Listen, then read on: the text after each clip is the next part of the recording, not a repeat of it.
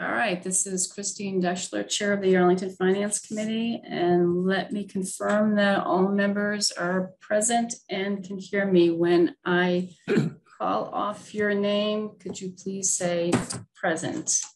Starting with Jordan. Present. Shane. Here. Jennifer. Yes, here. Sophie. Here. Ryan. Carolyn. Here. Rebecca. Here. Josh. Present. Grant. Here. Charlie.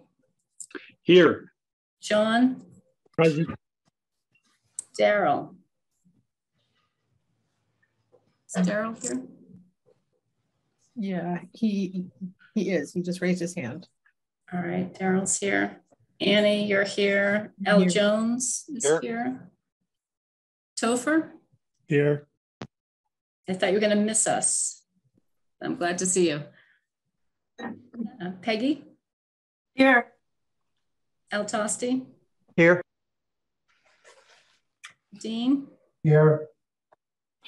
And Dave? Here. And Tara?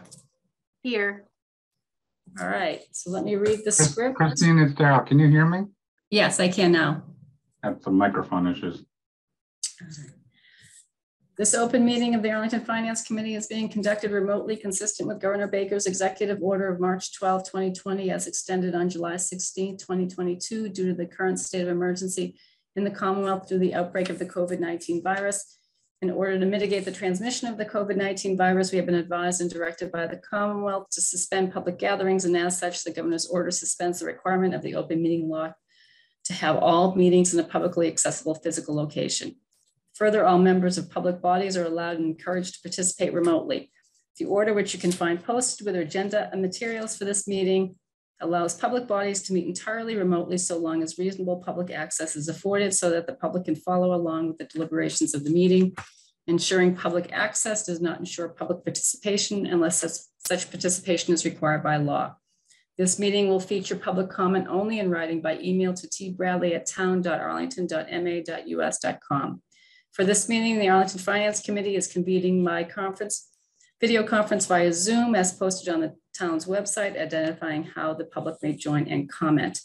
Please note that this meeting is being recorded and that attendees are participating by video conference. Accordingly, please be aware that other people may be able to see you, and take care not to screen share your computer. Anything that you broadcast may be captured by the recording. All supporting materials that have been provided members of this body are available on the town's website unless otherwise noted. The public is encouraged to follow along using the posted agenda unless the chair notes otherwise. Before turning to the first item on the agenda, permit me to cover some ground rules for effective and clear conduct of our business and to ensure accurate meeting minutes. I will introduce each speaker. After they conclude their remarks, I will go down the line of members, inviting each by name to provide any comment, questions, or motions. Please hold until your name is called. Further, please remember to mute your phone or computer when you are not speaking. Please remember to speak clearly and in a way that helps generate accurate minutes. For any response, please wait until the chair yields the floor to you and state your name before speaking. If members wish to engage in colloquy with other members, please do so through the chair, taking care to identify yourself. All right, with that, let's approve the minutes. Tara, can you bring up the minutes?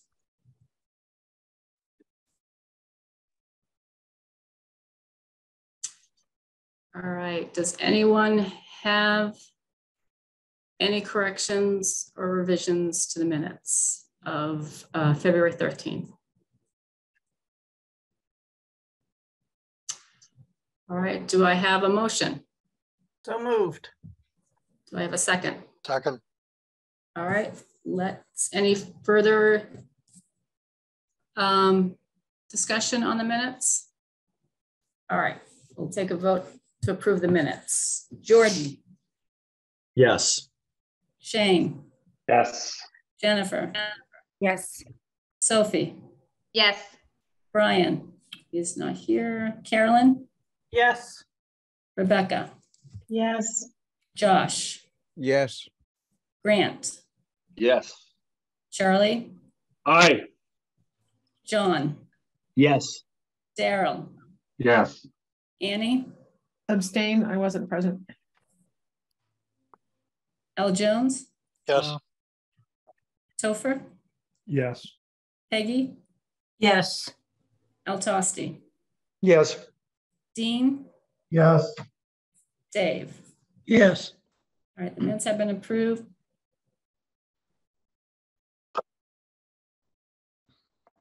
17 in the affirmative, no negatives, and 1 abstention.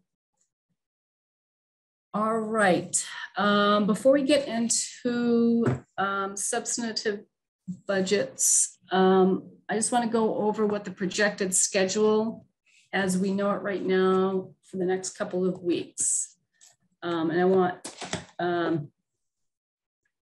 people to know what's coming up so people can be prepared for what will be on the agenda.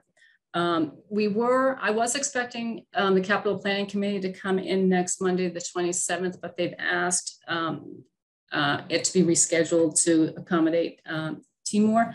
So right now, we have no one coming in on the 27th, so we will try to do as much finishing up of budgets on the 27th as we can. Next Wednesday, March 1st, we're going to have Minuteman come in, and next Wednesday will be an in-person meeting. Starting next Wednesday, all meetings will be at the Community Safety Building unless there is a snowstorm. Let's hope that doesn't happen. So on March 1st, next Wednesday, we have Minuteman coming in. On Monday, the 6th, we have the Arts and Culture Commission coming in. We might also have Community Preservation Committee coming in, but we haven't gotten confirmation yet. On March 8th is the Capital Planning Committee presentation. At least tentatively, we're hoping that they'll come in on the 8th.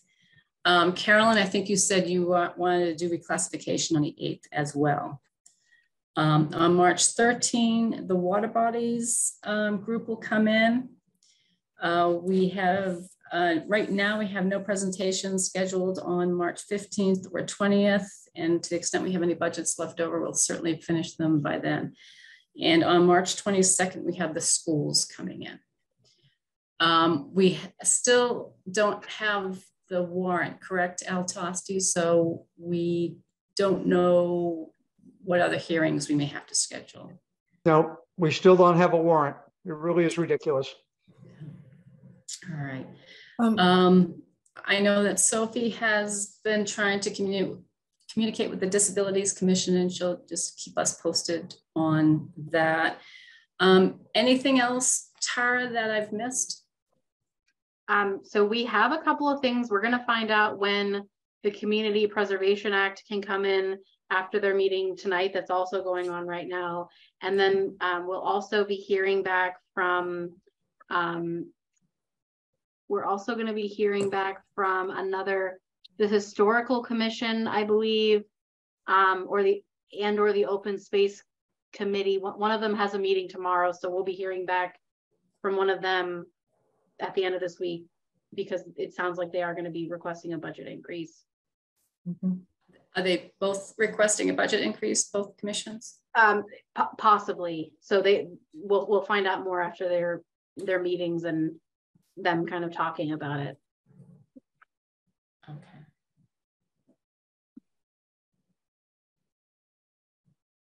Annie, you have your hand up? Yes, we should black out the 5th of April as a date we can't meet. It's the first night of Passover. Thank you.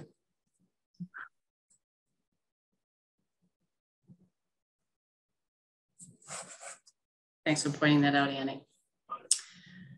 All right, so that is the tentative schedule going forward. I'm going to do everything, Tara and I are going to do everything we can to make sure that these groups have their materials to us as far in advance as possible, at least 48 hours ahead. So that is that.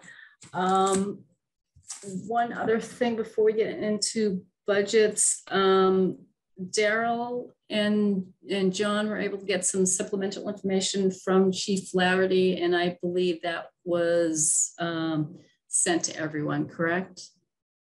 Yes. Does anyone have any follow-up questions for Daryl or John on that material?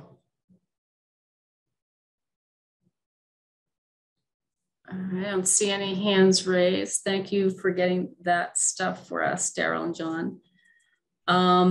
Charlie also sent a follow-up email regarding the controller's budget. I think Sophie and Carolyn had some questions, and Charlie followed up and got some detailed information for us. And I think that too was made available. Any follow-up with that? Anyone have any questions for Charlie on that?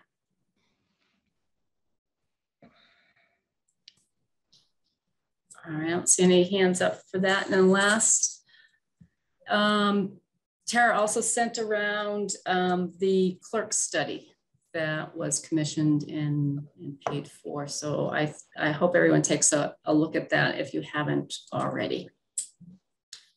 All right, well, that's all I have on preliminary matters. Budgets. Let's start with the select board. Is the select board budget ready? Yes, it is. Great. All right, take it away, Dave and Sophie. If I can have okay. Tara, can you bring up the budget for me?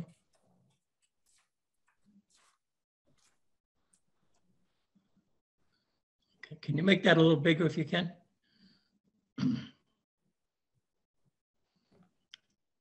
Okay. Before I begin the selectmen's budget, there was a question asked about the zoning budget, again, in reference to the position going from a 0.29 to a 0.89. And the reason why it's now a 0.89, what equals out to be 31 hours, is that the zoning is going to pick up that position totally. Prior to that, it was shared with the inspection services. And that has been done away with as far as the person retired, but then they brought him back, and now he's fully retired again. So then they transferred a person into zoning at 31 hours, and that makes it a 0.89 position. So that was a question that was asked. Again, I hope that satisfies the question. Does anyone have any questions on that? All right, take it away, select board. Now we'll go to the select board. I will announce that the position of administrator, board administrator, has been filled. And it was filled internally. And Ashley Mond was given that position. So I wanted to make that position is filled. Currently, they're looking for they're going to change a full-time position to a part-time position. And right now, presently, the young woman that was on maternity leave is back. They've hired a temporary person to cover when she was out. He's still there, and so they're in the process of. It's almost like musical chairs.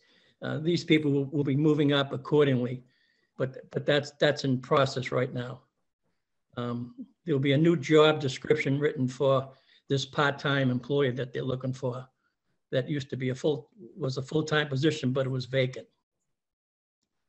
The budget itself really doesn't change much because there'll be a new salary for the new board administrator, and which would be different. And that the board administrator also has, because she has 10 years of service, she also will be entitled to not a flat rate longevity, but a percentage longevity. No positions, positions in the select board are non-union positions. But her position, the new position, comes under a percentage longevity rather than a flat rate longevity. Does anybody have any questions at this point? Carolyn? I do. Okay, good. I just didn't want to jump in and because I can only see so many people when we've got this up. So Krapelka is being replaced, and we already know who she's being replaced by? Yes. Okay, can we have them change the vacant to the name of that other person? Well, when this budget was drawn up, that wasn't the case. This just happened. This just happened in the last week, Carolyn.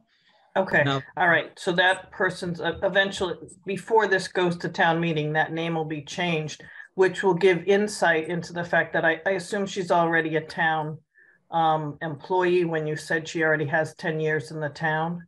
yeah, she worked in the Board of Selectmen and as well as the inspectional services. Okay, so so that'll impact, that'll demonstrate why her salary is what it is when the time comes. So Mayor is the one who's moving up. Okay, sorry, I didn't catch the beginning part. Right. I heard the part about people moving around. It'll be other people, their chairs will be moving, if you will. Okay, okay. So yeah, just for Al, you're the one that updates the pages, right? So that this whole page can get updated before town meeting happens then, I guess. Okay, I'm done. The report to town meeting doesn't have names, just has positions.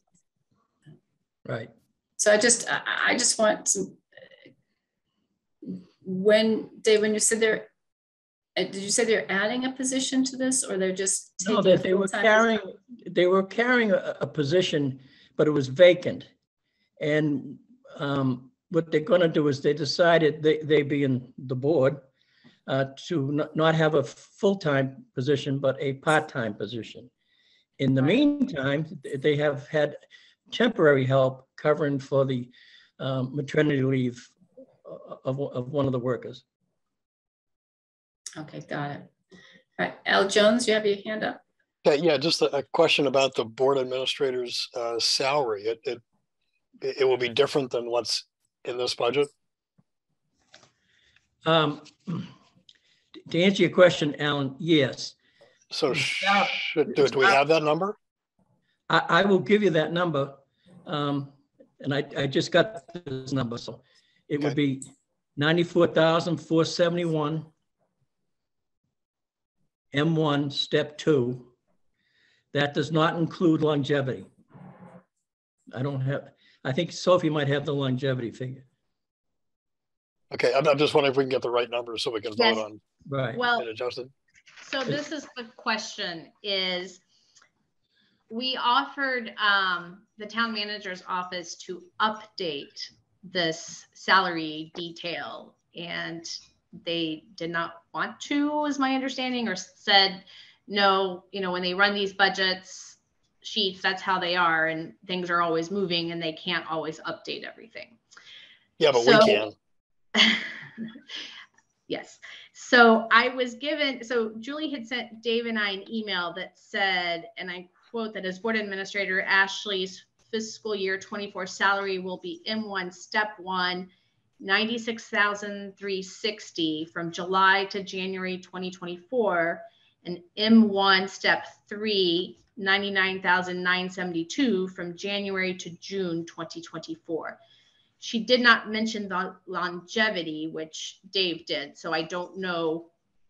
I wasn't aware there was a difference between her, because she's on there currently with a 700, But I guess from what Dave's saying, maybe that 700 changes because it becomes a percentage instead of flat. And I hadn't thought to ask that because I didn't realize that was a change that happens. Then the next question that comes up is, so the FTE on the principal clerk and typist is currently a 0.54. That position has been vacant since basically spring of 2021, even though it was in the budgets. So when the administrative assistant went on maternity leave, they had money in their global budget to use to fill that, have a temporary help. So that's how they paid for that temp position. And so the expectation is that all these positions will now get filled and they will be at 100% capacity and working. I would note that the administrative position, to the extent the officer manager position now is vacant, it doesn't show vacant on here, but it is now vacant. Would we want to lower, or should we be lowering? That was sort of my question to Julie, is normally when we have a vacant position, we go down. Is our financial committee sort of what we like to see happen? I don't know. So, Madam Chair, I'd like to table this until it settles down, because if nothing else, if we go to town meeting and they see basically Marie's salary on somebody new, there are going to be questions. So I'd rather avoid that and get the real numbers. Table this until we have those. Yeah, I can understand that, as well as having the vacant position would be listed at the extreme high range of that position, correct? Is that what you just said, Sophie? Right. That's my concern. That's my concern. But I also understand that I don't, by the time they post, it's just so fluid and the timing is such that I don't know that they feel that they can update it. I don't know. Well, they don't need to update it. We need to update it, and the board admin position is filled, so we have a solid number there. We don't have it, but there is a solid number, and the vacant position there, the office manager, they'll have to set some cap on that we should, vote as a budget. So that's why I'd like to table it. Second. All right, Annie, you have your hand up? Yeah, I just want to mention that probably and Carolyn maybe could correct me on this if I'm wrong, what will happen with that office manager position is they'll decide what range they're posting it at. And that would be the range that would be what we'd want to put in the budget, I think, is like they may downgrade the position in terms of grade or step. But I don't know if that would that be a position reclassification, Carolyn, or would they? Am I making sense? Yes, you're making sense. Sophie was the one who said it, but yes, as long as they're within the range, there's no change, and they shift steps and grades around, even grades around based on the qualifications that they're searching for. That doesn't need to go through reclassification. It doesn't need to do any of that. It's at the discretion of the department head and the HR department. So, and Sophie, I think usually the finance department is the one that suggests the salary, but we strongly urge the department head to drop the salary so that they hear that from us. But that's about as much as we can do. At least that's my understanding. Somebody else can correct me if I'm wrong. Right. I don't think we can tell them that. I don't think we can force the budget below the top of a range that they're planning to advertise it at, if that makes any sense. As much as we want them to hire at a lower salary, they also need to be able to be competitive if they find a person they really want. So set a timer for 3.5 minutes. All right, but before we table this for the South, Dave? Yes. I just want to let everybody know that Sophie and I have spent this year many, many days trying to figure out these budgets as it pertains to personnel and step raises and who's there and who's not. I'm going to make a suggestion that perhaps Sophie and I have done just about everything we can do on this particular budget and the questions that people have. I'm suggesting that we bring in the budget director and have her explain it to everybody, because we've gone around with this among other budgets for almost all month. Sophie, do you agree with me? I do. I think everything you all have said is what we have said in our meetings, and we're still here at this point. Al Tosti? I think we should just adjust the, we know the board administrator's salary for the first 6 months and the second 6 months. If somebody can do the calculation, we could substitute the number and, or come back. But it's, I agree. We can't put a $96,000 salary in, or we can't put $117,000 salary when it's going to be around 97 or 98. I mean, we don't need them to change this. We just need a new salary number to be plugged. The board. And now, didn't want to interrupt Al, I'm sorry, but are you also suggesting, or would you suggest taking the office manager position and lowering it to the minimum range, or leaving it as is? Why don't we just leave it maximum? as is? We're not trying to micromanage the selectmen's budget. We know that the competition out there is tough.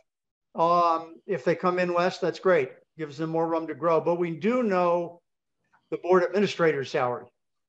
So we should change that, redo the numbers, and go. Carolyn, you have a hand up? You're muted, Carolyn. So when we present to town meeting, the names of select board and the names of previous aren't on the sheet at all? Only the position, not the names. In other words, it'll say board administrator, but there's no name attached to it. Right, so it goes, so the first column they see is job. And then it goes down, is the job column, which has the positions. Yeah. Okay. And so they town meeting doesn't care whether or not there's a vacant or whether or not people have been moved around. Correct. And at the moment, the first 3 jobs will stay at full time, and the 4th job, the clerk typist, will stay at half-time. Correct. That clerk typist last year was at a 1, and this is the first budget where it's at a 0.54. Okay. And we know that the steps that are written here are correct, and the grades that are written here are correct going forward, or we're not sure. These are the steps and grades based on the names that are in this chart. So the office, so hypothetically speaking, if the person currently administrative assistant moves up to office manager, I don't know that her grade and step would be what's posted there. And same for the current principal clerk and typist temp person. If he were to move up to assistant, administrative assistant, hypothetically speaking, and have a full-time job, I don't know that that would be his grade and step either. And Krapelka and Maher haven't been willing to give you a sense of what those grade or steps will be in all your meetings? Well, first of all, Mrs. Krapelka has passed away. Oh, I'm sorry. Okay, so that's okay. And she's been out of, and Ma has been in the position working out a grade for, so there's some history here. Okay. The plus side is all the vacancies, it appears, will be filled, and one vacancy will be reduced from a full-time position to a half-time position. Right. And bear in mind that the second page, where it has all the salaries written on, that is not produced by the board. That is produced by the manager's budget. So that's why I'm going back to, if we have concerns, my suggestion is bring in the person that made up this chart. Right. Because Sophie and I have we're going around and around and around. Now we're going around and around again tonight. Yeah. And I hear what Alan's saying, and both Alans, and I don't disagree with them, but is everybody secure with that? For me, it's secure. I do have a meeting with HR director on March 7th. Is it okay if I ask her to look at these numbers and determine whether they will be changed? Who are you asking? I didn't. The HR director. No, I don't think it's at that. I say ask the budget director. Well, we have a motion to table. We have a suggestion, but not a motion to bring in the budget director. We also have not quite a motion, but someone has suggested that we just do the math and reduce the budget. We'll figure out what we're going to do after we have asked all the questions. I see Charlie's hands up. Before I let you speak, Charlie, before we decide what we want to do on the salary page, I want to make sure we go through the expense page and get rid of any questions we may have on that. But before we get there, Charlie, you have your hand up. Yes, thank you, Madam Chairman. I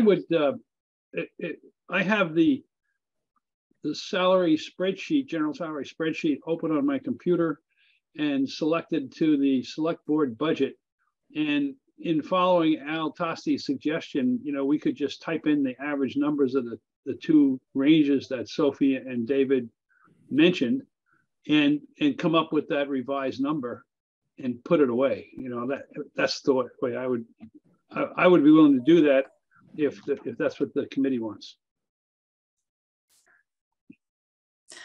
All right, let's go to the expense side of the budget, and let's talk about if anyone has any questions, or Dave or Sophie, if you have anything to tell us about the expense side. I will mention on line 5215, telephone expenses. If you notice, that's $1,000. That's for use of a cell phone by the board administrator. And it has been, it's not activated since November, but they still have it. They just have not activated it. In other words, they haven't put it back online, but that's what that $1,000 item is. Some people ask about that all the time, but that's for a cell phone that's assigned to the board administrator only. Okay. Anyone have any questions about the expense side? If I could, Madam Chairwoman, just make a couple notes of things that came up in our meeting for future fiscal years to keep in mind. Yes, please, go ahead. Okay, so on the principal clerk and typist position, as we noted, it was decreased to a 0.54 from a full-time position. The current board administrator would ideally like to see that go up in future years to a 3/4 time position for the work. This person's position is intended to be focused on committee work, in particular TAC, which takes a lot of time, and town day work. And noting that in 2025, there will be the 250th anniversary of the town, which will require more work. So ideally, I think she would like to see that position increase.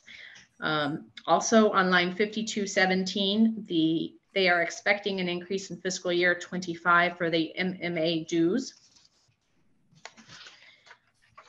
And then as a side note, on the offsets, we had noticed that the actuals and the budgets were different, and were curious, and had an exchange with Sandy, and he said that just to alert, ideally, the town has used the same formulas for many years, and Sandy had hoped to update some of the offset formulas this year, but being down a deputy town manager, he could not assign anyone to that task. So he would like to see maybe in fiscal year 25 revisit the issue and maybe update some of our offset formulas, but otherwise doesn't see any major changes. So that would be just an across the board comment that came up because of this budget.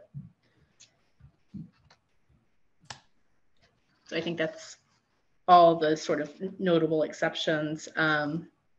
The phone that Dave mentioned, that's sort of a proportionate share. I think the town has sort of a big pool of phones, and they just allocate them and a fee. But in the past, the actual expense on that phone has only been about $300, not $1,000.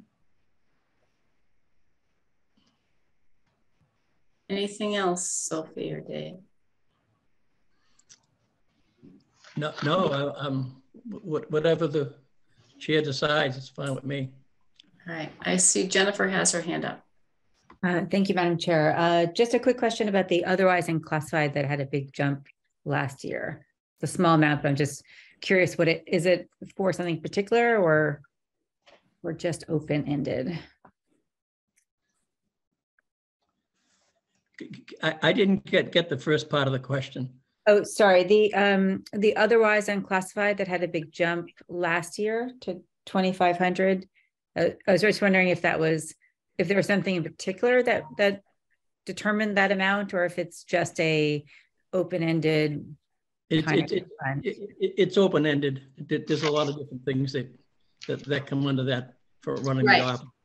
Last year, they indicated it was the warrant printing, although this year it was mentioned as being more of a select board report printing. So it kind of goes between it seems to get allocated between the office supplies line 5223 and the 5299. It's wherever they can get the money from to cover the printing costs for their reports.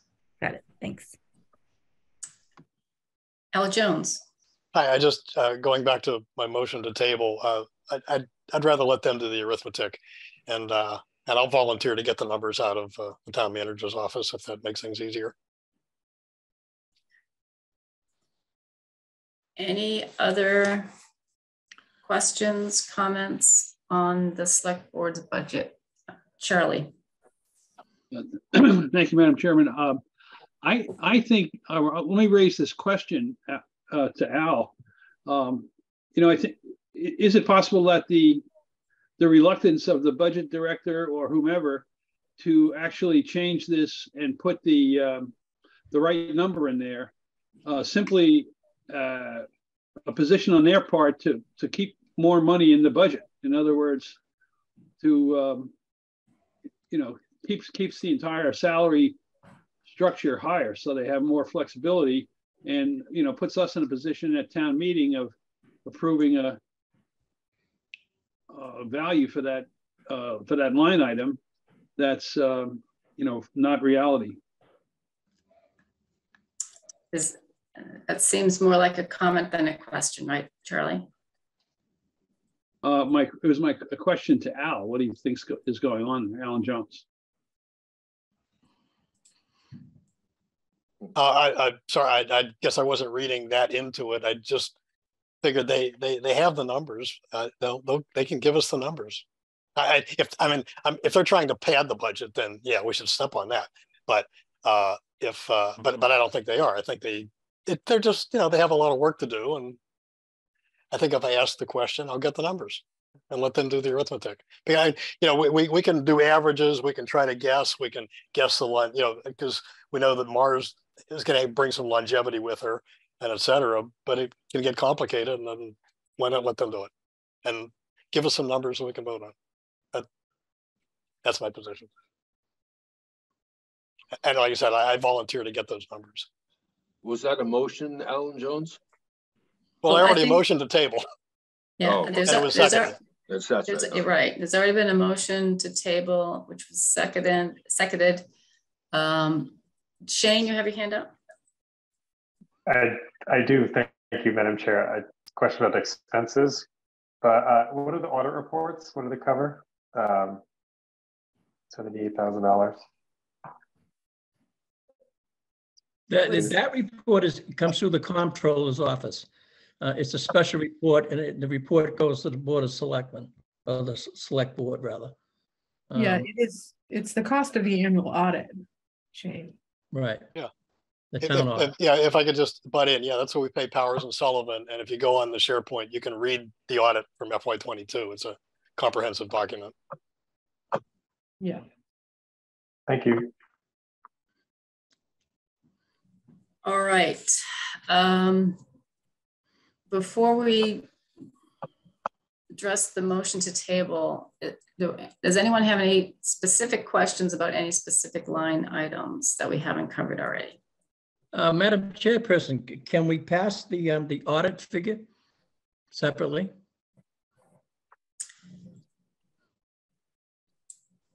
I would think we could, yes. Then I'll make a motion, accounting and auditing total of $78,000 as printed in the budget. Seconded. All right. A motion to approve $78,000 for the audit reports has been made and seconded. Any discussion or questions about that? All right, let's take a vote. Jordan? Yes. Shane? Yes. Jennifer? Yes. Sophie? Yes. Carolyn? Yes. Rebecca? Yes. Josh? Yes. Grant? Yes. Charlie? Yes. John? Yes. Daryl? Yes. Annie? Yes. L. Jones? Yes. Topher? Yes. Peggy? Yes. El Tosti? Yes. Dean? Yes. And Dave? Yes. All right, that budget has been passed unanimously. All right. Now we have a motion to table the select board's budget. It's been seconded, and I think Al Jones has volunteered to find out the exact salary amount for the board administrator. Now I think Al Tosti, you were suggesting that we just simply do the calculations ourselves tonight. Are you making a motion? No, Al's right, because we got to get the longevity also. So unless we're willing to highball a little bit, let Al get the exact numbers, calculate it, and we'll pass this in, a couple minutes. So let's just table it. All right, does anyone have any alternative motions or any questions or discussion about the motion to table? All right, seeing them. All right, Shane? I'm sorry, so are we thank you, Madam Chair. Are we tabling it so that Alan Jones can talk to the manager's office? Is that the purpose of the motion on the table? Yes, so I can get the actual numbers. Okay, thank you. Sophie? Sorry, so is that going to be the only question? I know we said it's a bit micromanaging on the other ones, but if all the other ones are going to move up and they're currently listed at the top steps of 8, should he be asking about if those steps will lower or just let that go?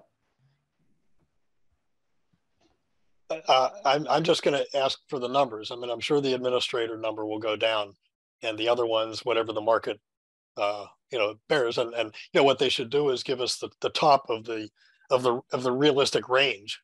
If it's 200,000, we can challenge it, but otherwise the top of the range, because they know the hiring, and that's their budget. And I'm sure they'll want to hire as low as they can, but that's the money they have to spend. I'll get the whole table. Any other questions, comments? All right, we are taking going to take a vote to table this, the select board's budget so that L. Jones can get more information on the salaries. All right. Jordan. Yes. Shane. Yes. Jennifer. Yes. Sophie. Yes. Carolyn. Yes. Rebecca. Yes. Josh. Yes. Grant. Yes. Charlie. Yes. John. Yes. Daryl. Yes. Annie. Yes. Al Jones. Yes. Topher. Yes. Peggy. Yes. El Tosti. Yes. Dean. Yes. And Dave. Dave.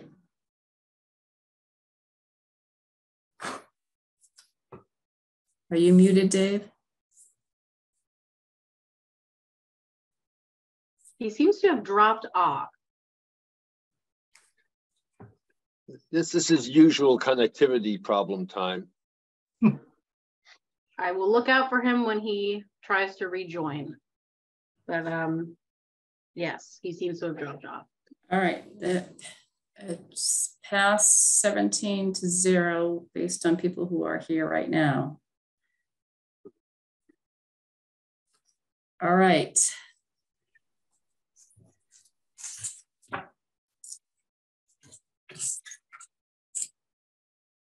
Town manager budget.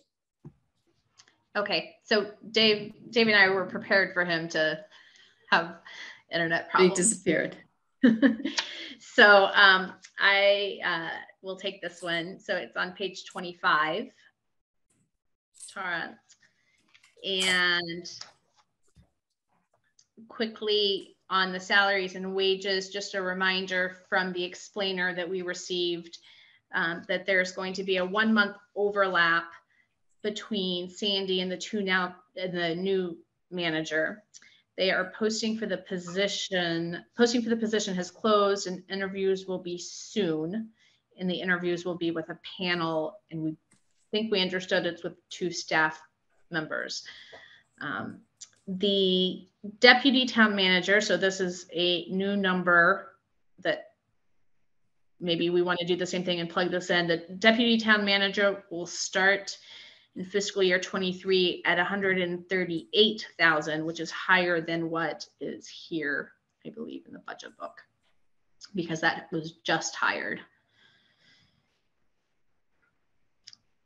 Then the budget director position, the last one on the list, has the significant increase there is because there is going to be a reclassification article at town meeting about this position. It was a grade 6 step 8. It's now a grade 10 step 8. Pardon me? Yeah. So it was grade, right. So now it's grade 10 step 8. And the reason for the change is that this position is now solely responsible for the budget, whereas this used to be a shared responsibility. Then there's a new position listed for communications coordinator. This is an ARPA funded position, and there's a corresponding offset. There's a decrease in longevity because of several departures. And the other benefits is decreased because, Tara, if you want to scroll back up, the other line items, other benefits, that's decreased because it was the previous town manager's in his contract. So on to expenses. If we want to go back up, Tara's the one that's controlling the screen. Okay, I will, not much to say other than the out-of-state travel is for conferences. The line 5220 for website support services, it's going to be an ongoing need. It's to help with improving accessibility to the town's websites. The upon questions, there's a concern for the future, an increase in budgets regarding increasing salary needs and decreasing in services. If we continue to just level fund, salaries are getting more expensive, and it would require a decrease in services if we keep things level for the future. Any questions? Does anyone have any questions on the town manager's budget? Daryl? Just on the last comment you made, Sophie, is the cautionary note about level funding, is that applied to the entire town budget or just the manager's budget? I'm going to say it applies across the board. We heard it from all department heads. Okay. I can live with that if it was just applied to the town manager. That wouldn't sit that well.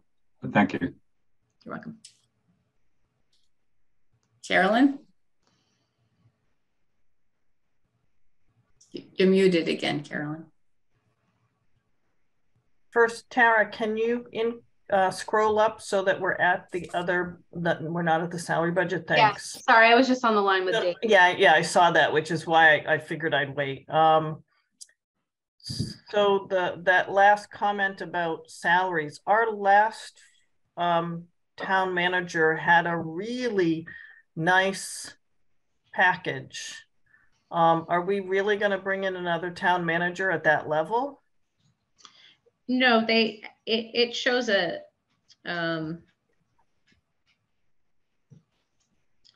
there's a decrease in the budget book when you look at it. When you look back on the detail page for the new town manager, there is a decrease, not by much, but there also isn't the other benefits, and there isn't the longevity and those other items. Right. Okay. I just let everybody know I'm back. I'm using my cell phone. All right, great to have you back, Dave. Carolyn, do you have anything else, Carolyn? No. All right, Grant. Yes, thank you, Ms. Chair. Sophie, last budget you mentioned something about the offsets increasing, and that was only 2%.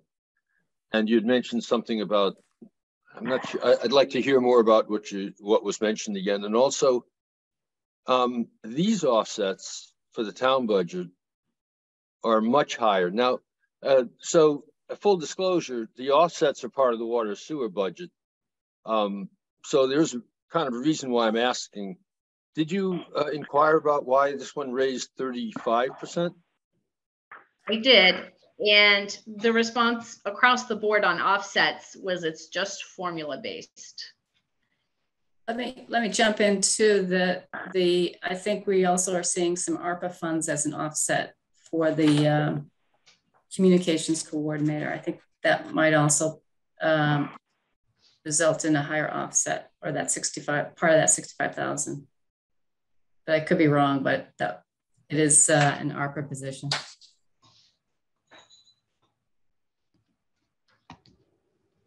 That is an excellent point, Ms. Chair, thank you.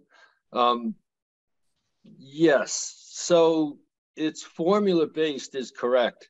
And Powers and Sullivan are the folks that derived that formula. And I don't remember the formula changing. I remember offers that they were going to look into it, but the formula that Powers and Sullivan gave us has not changed. So I can understand the offsets increasing and decreasing slightly,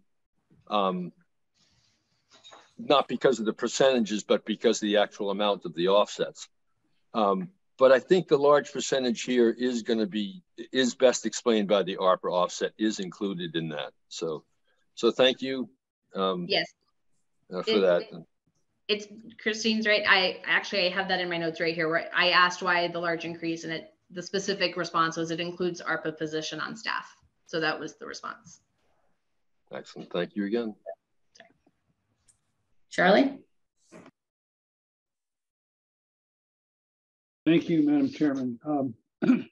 So I have a question. Why is the in the salaries of this, there are two town manager lines in the salary detail. And yes, the town manager's salary goes down from 234,000 to roughly 229,500. But there's another line for the town manager of $20,000, which is shown as still there. And I understand that these other benefits go away, but shouldn't that 19,000 also go away? No, that's the 1 month overlap between. Oh, okay. All right. I got Andy it. Thank you. Annie? Yeah, can you scroll back up to the expenses for a minute? I just want to check something under, there's a line called other benefits. That zeroed out. That other benefits was part of that generous package for the former town manager. Correct. So this is where we're seeing that go away, that portion of the package. Yes. Am I correct? Okay. Correct.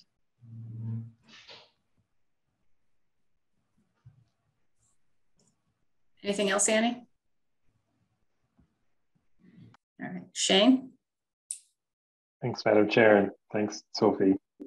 Actually, I have 3 questions that I'll rattle off. One is, what is a communications coordinator and how is it different from a public information officer?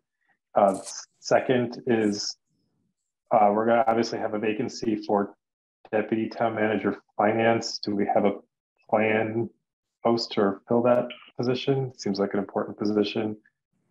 And then last, what do the dues and subscriptions cover for $18,000? Okay, so the deputy town manager finance is the one that has just been hired. And Okay. That's the one that's coming in at 138,000, which is higher than what's in this budget book. So query if we want to change that number and vote in a different number.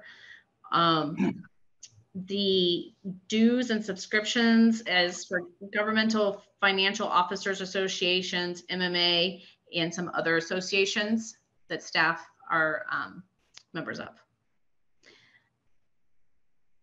And the communications coordinator, do you know exactly what that person is doing? I can't say that I do. I don't know if Dave, he has some of the background. Again?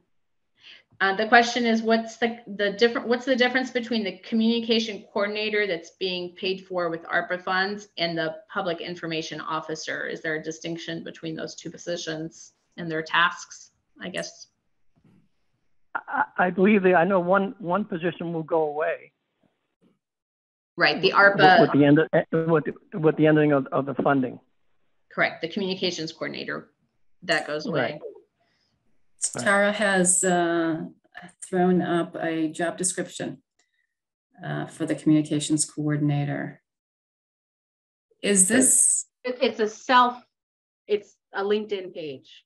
Okay. I'm trying to find something I'm trying to find the old job posting. Okay. Okay. Thanks everyone. Topher. Yes, thank you, Madam Chair. I was curious, we have a CPA offset for a 0.40, and I'm just wondering what position or what part of what position is the CPA offsetting? I'm sorry if I missed that. If I can answer that question when I get to them. Let's see. There is a position that,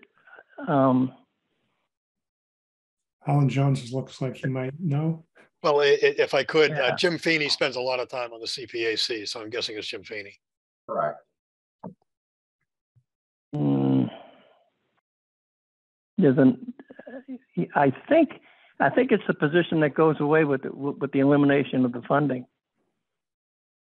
The position will go away with the elimination of the funding, but Topher's question is, what is the CPA offset, not the ARPA offset? And I think the answer is that Jim Feeney does, Okay. it is probably partially to offset the time he spends working on CPA issues. Yeah, and he spends a lot of time doing that. On the community, okay, on the Community Preservation Act stuff. Yeah, Correct. he does all the inspections. I mean, it's sort of part of his old facilities job. Anything else, Topher? No, that's it. Thank you. Grant?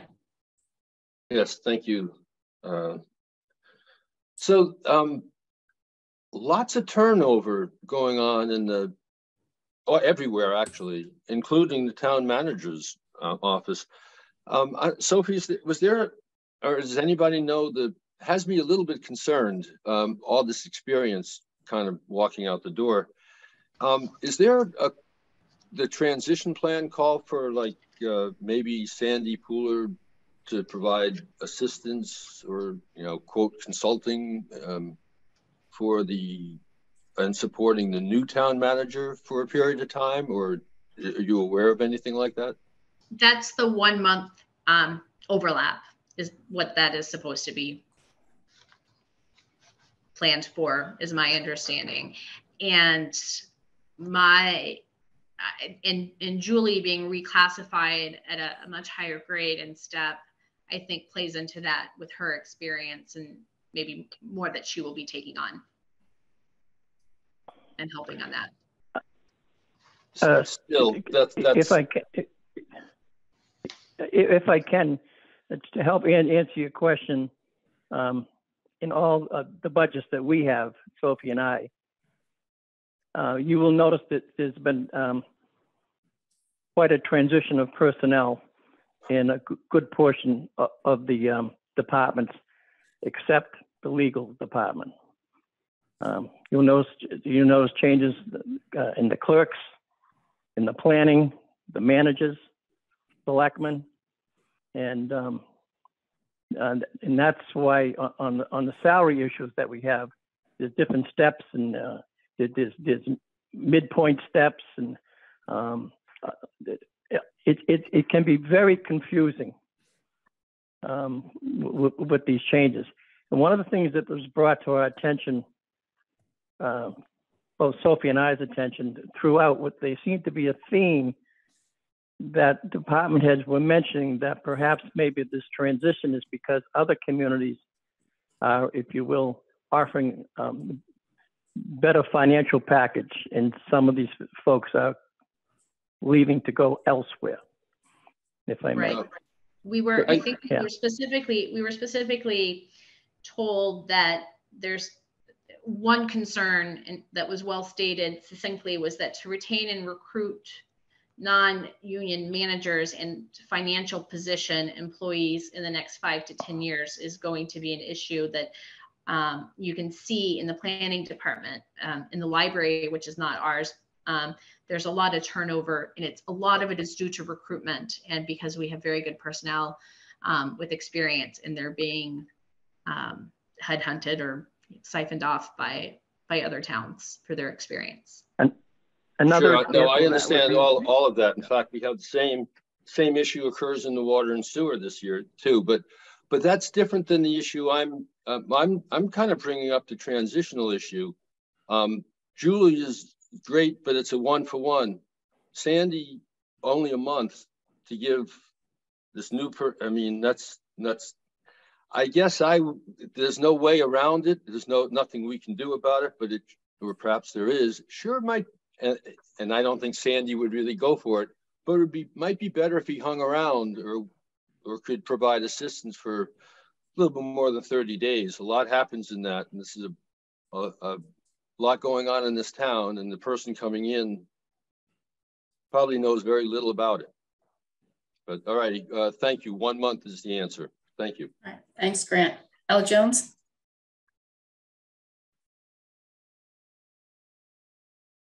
I'm sorry, that was a zombie hand. Okay.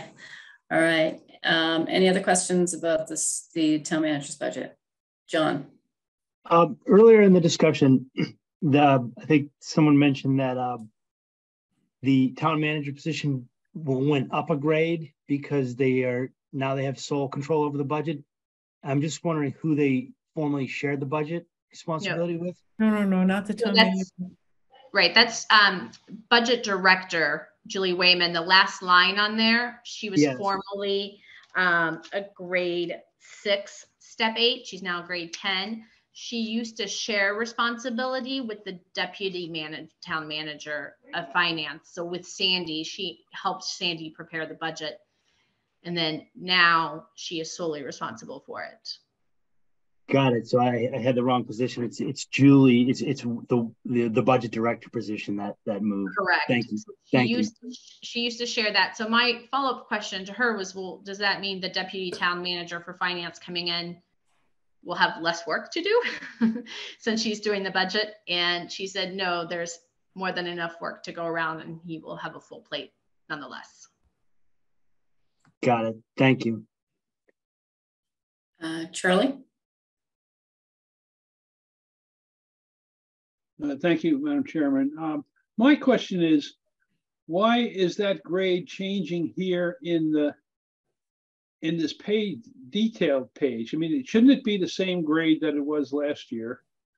And any change in grade has to come in the article on reclassification. Carolyn, do you want to speak to that? That was part of my question as well, is why is it here and not a reclassification? Because it is a change in her job requirement. So usually that would go through a reclass. I was curious too. It sounded to me, although I admit I didn't quiz her on it, it sounded to me like it had already gone through. Is that possible? It may have gone through last year, and half of it was part of last year, and half of it was part of this year. I know there is one reclass that's the case. Did I ask you to look at reclass for anyone in this budget? I don't remember seeing her on that list. I looked, but I don't. David, do you remember? Let me look up the list. No, I don't remember seeing her name on the list. Madam Chair? Ellen? Yeah, I think the town manager has the authority on his own, as long as the money is there, to reclassify positions. It's the people who go for reclass are generally those, employees who want to sort of advocate for themselves. But I think this is well within the town manager's statutory authority to do it, as long as he has the money. Thank you. Carolyn, your hand is still up. Do you want to ask or add anything? It brings up an interesting topic that we've got Julie Wyman now doing part of the finance job.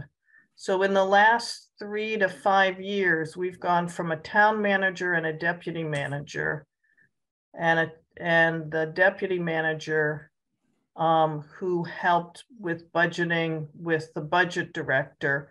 We added in the operations budget, and now we're taking the budget, half of the finance deputy town manager's job, and giving it to the budget director.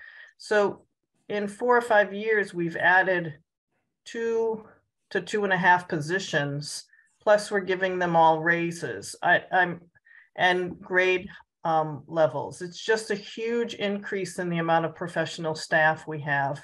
And maybe that's what all towns need, but when we're looking at overrides, these are big, huge changes. That's it. I know I'm on my soapbox. There are no new positions in this budget this year, correct? Not this year, but in the last 3 or 4 years, we've seen these increases in people on the budget, in people in the town manager's department. And Sophie, Dave, is it your understanding that Julie Wayman is taking on 50% of the deputy town manager's position? No, my understanding is she's taking full responsibility for the budget, and that she felt the deputy town manager finance would still have a full plate. I don't know what percentage she used to share that budget with him. So obviously that wasn't her position, but. Annie, you have a hand? Annie? Yeah, so I just, having been sort of intimately familiar with a lot of the changes that have happened here over the years, I have a perspective. So one of the things that we recommended many years ago, and then we had a DLS, I think it was Department of Division of Local Services study on, was how we managed finances and how disjointed they were and how we needed to pull them together into their own department.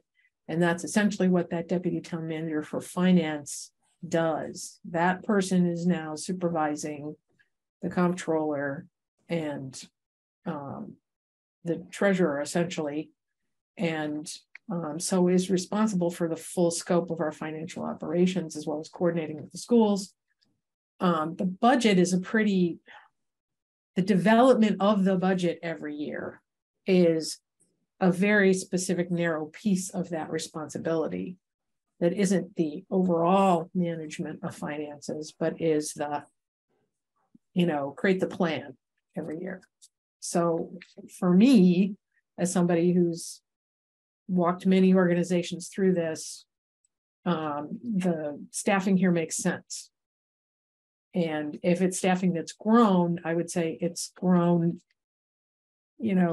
mostly through position title changes, because we had a deputy town manager and an assistant town manager for many years, probably the last 10 or 15 years.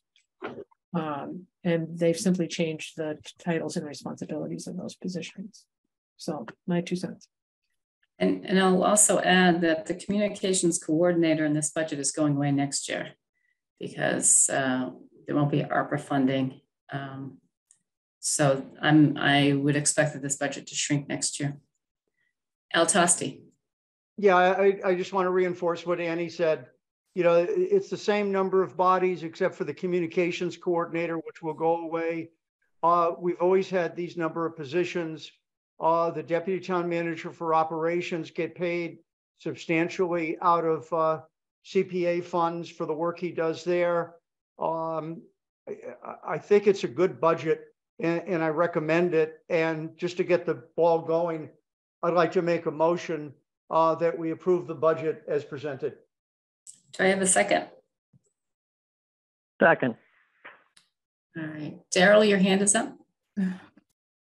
I'm going to take it down. I just wanted to comment that, based on, what we've seen of some of the budget mechanics, frankly, I think it would be really good that we are going to have a full-time budget person whose entire focus is on the operating budget and the capital budget. So I think it's something we really need. Sophie? So just a question about the motion. Do we want to, since we know what the new deputy town manager for finance salary is and it's higher than what's here, do we want to make that change or not? I would say no, because we don't have a town manager. And I'd leave it up to the select board to figure out how they're going to, and the town manager, to keep their budget within budget for next year. All right, so we have a motion that's been seconded to approve the town manager's budget as presented in the town manager's book. Any other comments, discussion on that motion, on that budget?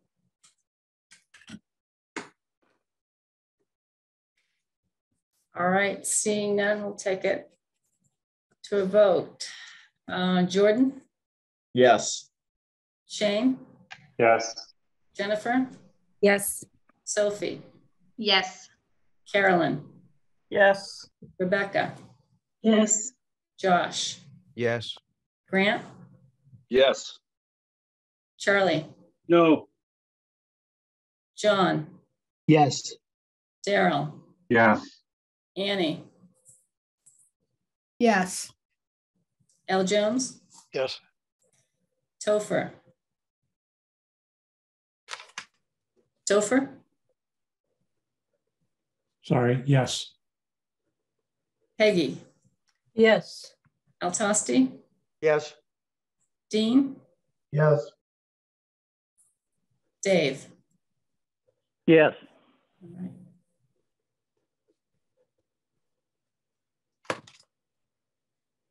$17 for, 1 against. All right, that budget has been approved.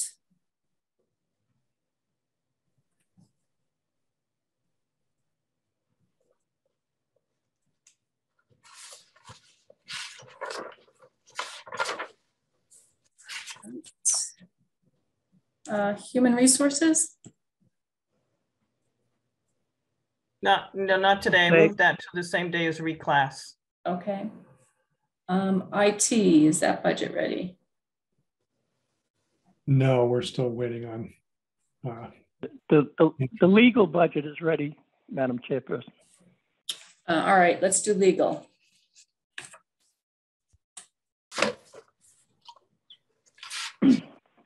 You have to bear with me because I'm on a cell phone rather than, for some reason, I'm locked out of the finance meeting. But it's a better connection. Say that again? It's a better connection, at least on our side. Okay. Anyway, the legal budget. It's the budget that has the personnel staying put.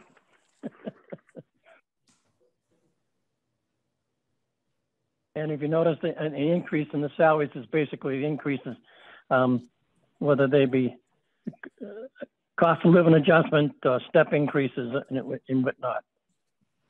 The expenses are staying the same. For the new members, the legal department will hire outside counsel for special things that happen. Example, labor negotiations, or if there's some type of environmental legal question that they hire expertise in that field.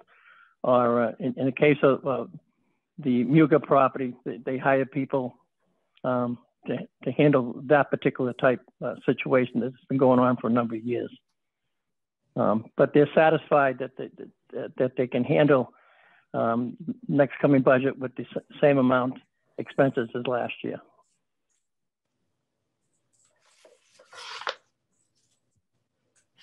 All right, any questions on this budget? Sophie.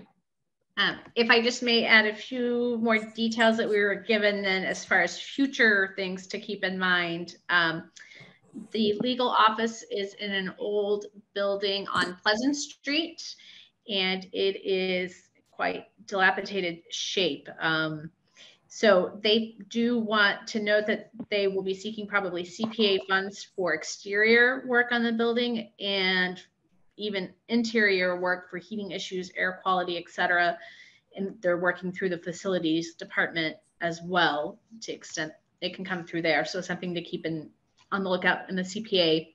And good news is that the tree warden is doing a good job in getting money back from utility companies for dead trees, which supposedly is something hard to do, but he's very good at it. The legal department also wanted to alert the finance committee that they are available to provide us as a committee any training on issues, and that they do training for other committees in town if we're so interested. Great. All right, thank you, Sophie and Dave. Jordan. Thank you, Madam Chair. I just wanted to make sure for my own understanding, the expense line, their only expense line is just for outside counsel, correct? No, No. Right, so they Go ahead, they have bar dues, bar Okay. associations, in particular the MMLA, legal databases, court fees, filing fees, which are actually pretty modest, their office supplies, their travel, some unclassified expenses for court reporters for certain hearings when those are required, and then outside counsel. They don't tend to break out all their expenses. They're busy. So it's just all lumped together. Okay, thank you. Charlie? Thank you, Madam Chairman. I just wanted to note that the building that they reside in is not owned by the town. So there is a method for the CPA group to work on the outside of that, because it could be considered a historical building or some such thing. But the building itself is not owned by the town, and I don't know how the town can spend money on the interior. That to me is a mystery. That had come before the Capital Planning Committee several times. Personally, I think the solution is that they ought to move into another town building. Thank you.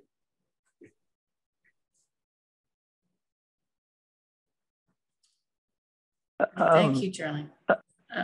Madam Chairperson, I'm sorry. I just know where I can. I just wanted to say there's a working agreement or contract with whomever owns that old building, and the town some years ago, many years ago, agreed to follow whatever that contract says. So I don't know if that includes the interior or not, but it is under contract. It's been under contract for as long as I can remember. I'm just bringing that point up.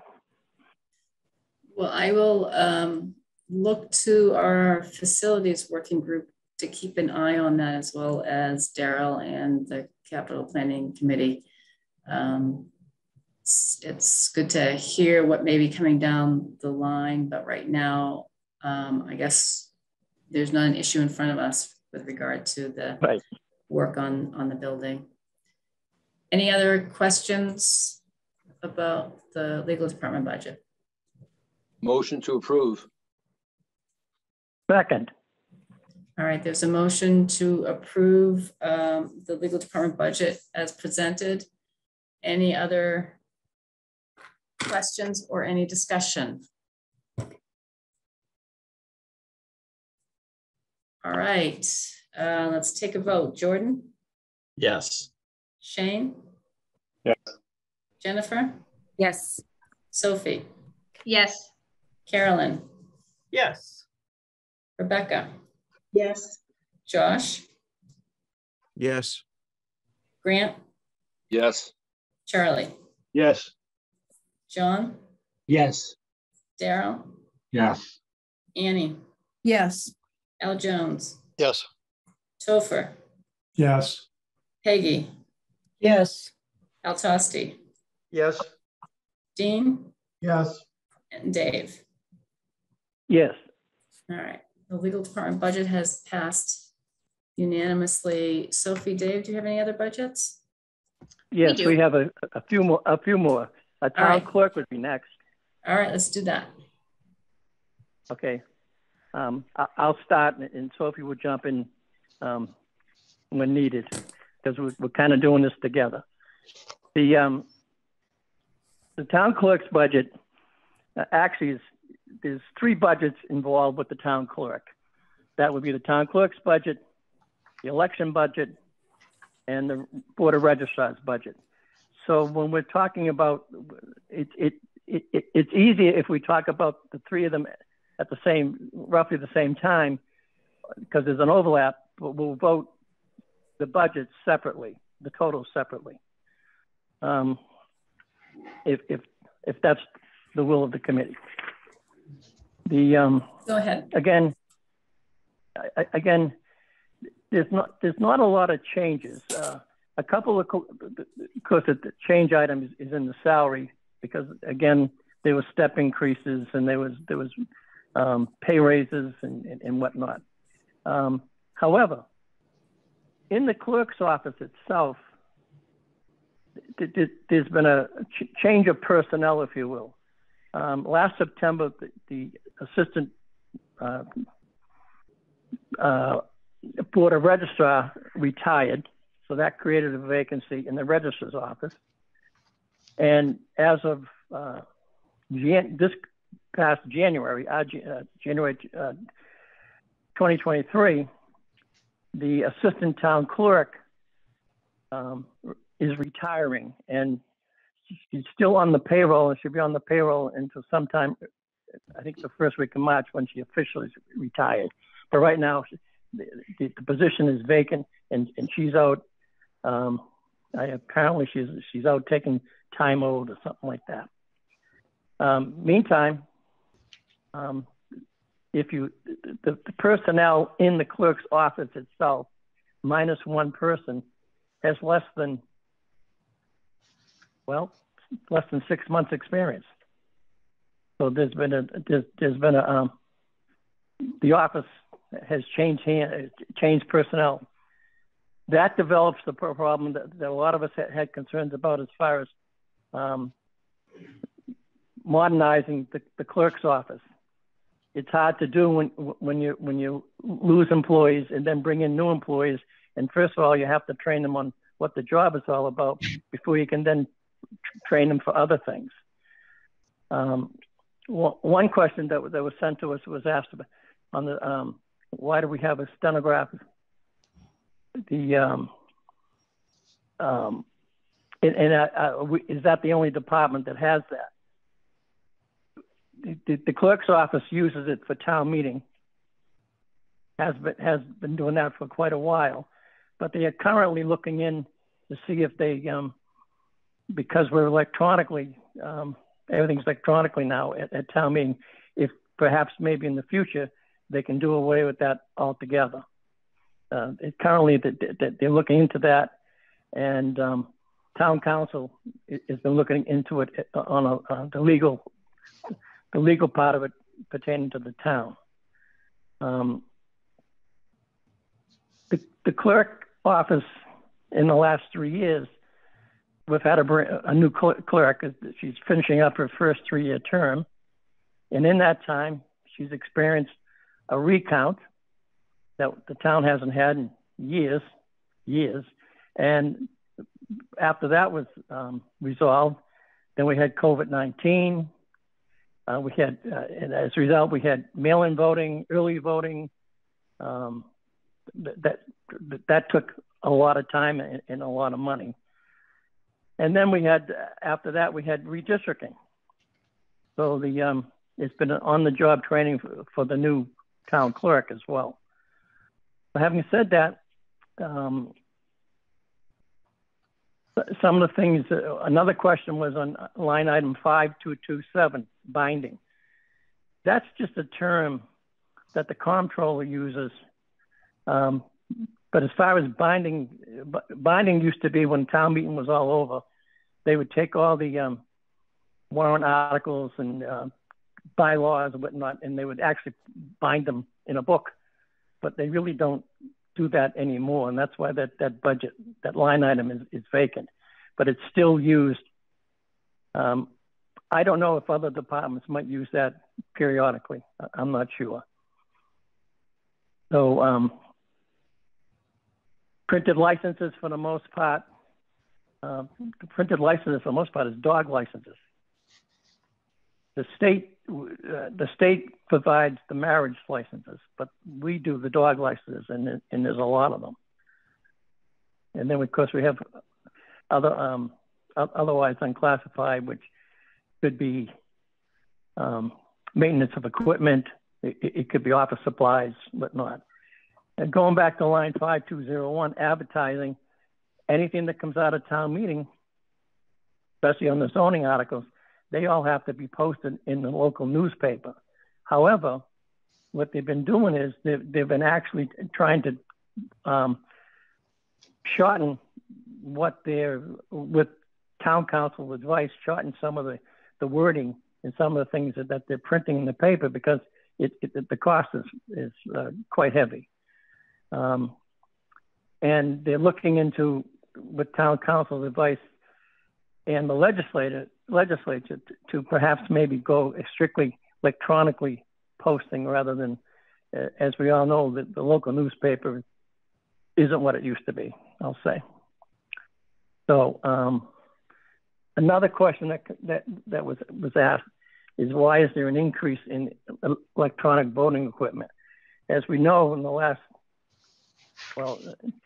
town election, we have what they call poll pads, and the clerk's office has purchased 21 of them, one for each precinct, and there's an increase for the equipment, and we used them the first time we used them, I believe, was in the state primary, and then we used them first time in all the precincts was the last town election. So that's why there's an increase there.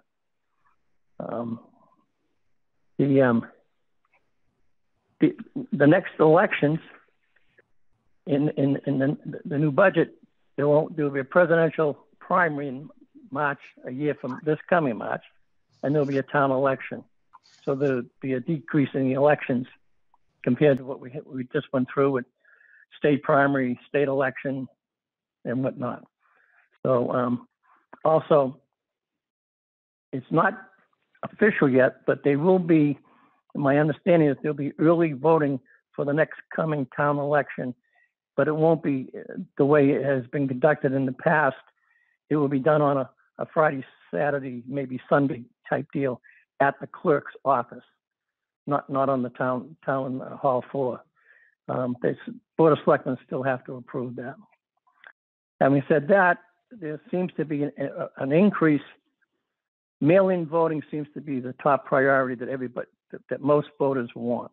If they don't want to come and vote themselves, mail-in voting is what they prefer. Having said that, in the Board of Registrars, there was an increase because there was a mailing went out asking people what was their desire, whether they wanted to have a ballot sent to them for mail-in voting, whether they wanted to do absentee voting, or whether they want to just come into the voting poll and vote on election day. So that was an additional cost. Also, additional cost in the Board of Registrars is what they call the True List. The True List lists everybody in the town 17 and older, with some exceptions. If you work in the public safety parts of the town, like firefighters or police officers, you can, if you choose, your name doesn't have to go into the True List. But they're the only ones that, if they choose to, can have that exemption. And there's more than one type True List. There's the True List, and there's also the alphabetical True List that lists people in the town if they've done their census alphabetically, and that's printed as well. And then, in addition to that, the census itself, mailing out, doing the census and whatnot. So that's why I say the three budgets overlap. Anybody have any questions? Hello? Hello? Yeah, the assistant town clerk position. Hello? Can you hear me, Dave? Yeah, Sophie, I can hear you can now. you hear me? Yes, I can hear you. I can hear you. The assistant town clerk position is expected to be vacant in this next fiscal year. It is vacant right now, but she's still on the payroll. So I'm looking at the salary, which looks like at the maximum. She is at a maximum. What the town clerk told us is that she would obviously be looking to hire below that. Right. But again, there was the town declined to update the budget book showing a lower number. Because she just retired. Well, she gave notice she was retiring this past January. Yeah, I understand that.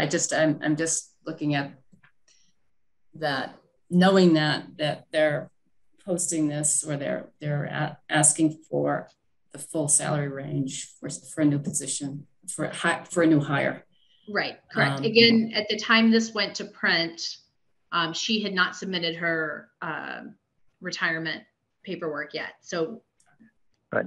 The budget director was not aware at the time that this was printed. Since then, right, and so no update yet. And just as a minor typo on this page, the minimum and maximum for our town clerk, you will see is lower than what her new pay is, but that's a typo. Her minimum and maximum should be that 102,982. That doesn't actually change anything, but in case you want to update your books. Okay, thank you. Do you want to add anything else, Sophie? Some future notes. It was clear that because things are moving to trying to move the office towards more a digital office, it's requiring higher salaries for staff who are better trained and better on digital formats, and that turnover is high also because of lower salaries, and that more and more state level amendments and changes are required from town clerks, and that requires a certain level of understanding and processing from staff that didn't used to exist. So that's going to continue to be an issue. There's a mention that we currently don't have, it's not in this budget, but we don't have an animal control officer.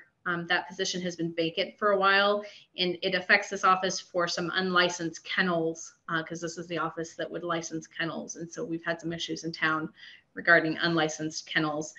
And for future notes, Tara posted the study that was done at the town clerk's office. And although the study doesn't make any particular recommendations, to the extent that there would be an interest in moving to an appointed position for town clerk instead of elected, the thought is that the salary would most likely increase for the town clerk position, because the salary is for an elected official, but a market rate would most likely be higher for a town clerk. So something to keep in mind as that study is reviewed. And that there is a potential need for a part-time position in the future, because one of the things brought up by the study is public record requests. Those are not currently done by the town clerk's office historically in Arlington, but most towns do that job in the town clerk's office, and that's where the job of public records requests and responding to them comes from. So if that job were to go back as a result of the study to the town clerk's office, they would most likely need an additional part-time position to handle those types of issues. Would that mean that there'd be a decrease in with the town manager's budget, because isn't the town manager, deputy town manager, responsible for that? I don't know. Well, that would be my question going forward if that happened. Right. If I can jump in there. Originally, the town clerk was the keeper of the records. I don't know at what point the keeper of the records was given to the deputy town manager, but that's where it is right now. But the standard in most cities and towns with clerks is they are the keeper of the records. I don't know what went on between previous town clerks and how it ended up in responsibility of a deputy manager. All right, Josh, you have a hand up? Yes, thank you. Just a couple small things.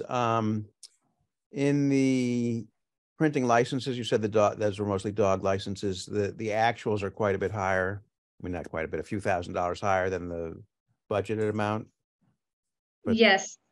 So, so supposedly they're ordering fewer dog tags, but the costs of printing have gone up. Right, but the actuals are actually higher than the budget. Like the actuals for the last couple of years are like 4,000, and they've just budgeted 1,000. So are they going to be cheating themselves there? No, that used to be. Sorry, so. The 1,000 is correct. The 4,000 is before that was also printing ballots, and that has now, with some reorganization that we discussed last year, got transferred to the other more of the elections budget. So there was some moving around of funds that occurred last year. Okay, and maybe that's leads into my other question, which is that you've got $20,000 in the budget for printing ballots for 23 and 24, and no actuals. And that the dog licenses and something else is shifting. It has nothing to do with ballots. Correct. So under the elections expenses, the 20,000 for printing ballots is what, so with the new town clerk that we had the past couple of years, she's done a better job of putting things in their proper categories that weren't done before. So there were lots of changes in numbers that we have discussed the past year or so as things become more accurate in their line items. Okay. All right. Great. Thank you. Daryl? Yeah, just some information. The animal control officer position is in the police department, and they were doing final interviews at the beginning of February. So hopefully they've been able to make an offer to somebody. So at least we can resolve that problem. Great. Thanks for that update, Daryl. Annie? Yeah, I just want to make a slight correction to something Dave said. I believe Julie Brazil is the keeper of records. What Jim Feeney's doing is responding to public records requests. And those are sort of two distinct things. The keeping of records is the records have to be there and they've got to be properly filed and noticed and sent to all the places they're supposed to go and so on and so forth. But the responding to FOIA requests is trying to figure out where all the things a person is asking for under Freedom of Information Act and getting it to them and pricing that, because we actually charge for that when I believe we're allowed to charge the cost of producing the records to the requester. Right, but also because of the volume of recently in the past few years of requests for what you just mentioned, Annie, that's primarily why the whole thing went under the deputy town manager. Yes, right. Because the volume has increased and the complexity of the records has increased. Exactly, and that's also what happened. Yeah, sorry. That also happened in the zoning budget a couple of years ago. That's why they put a 0.29 position, which is now a 0.89 position. That's part of it, not all of it, but that's part of it. Dean, you have a hand up. Chris. I do. I just want to make I want to make two observations. Could we go back to the clerk's budget for a second?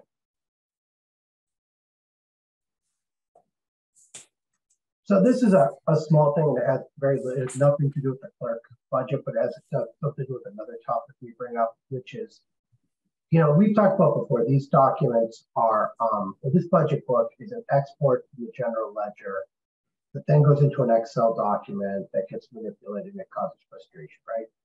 So you look at this line item, it should be a general ledger account, 5227 binding.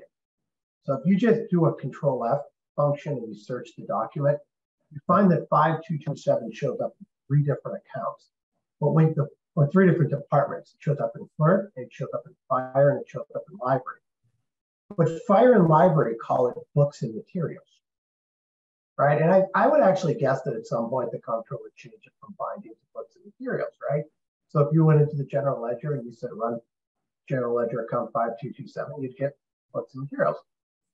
But it has to then get changed in multiple places on an Excel spreadsheet.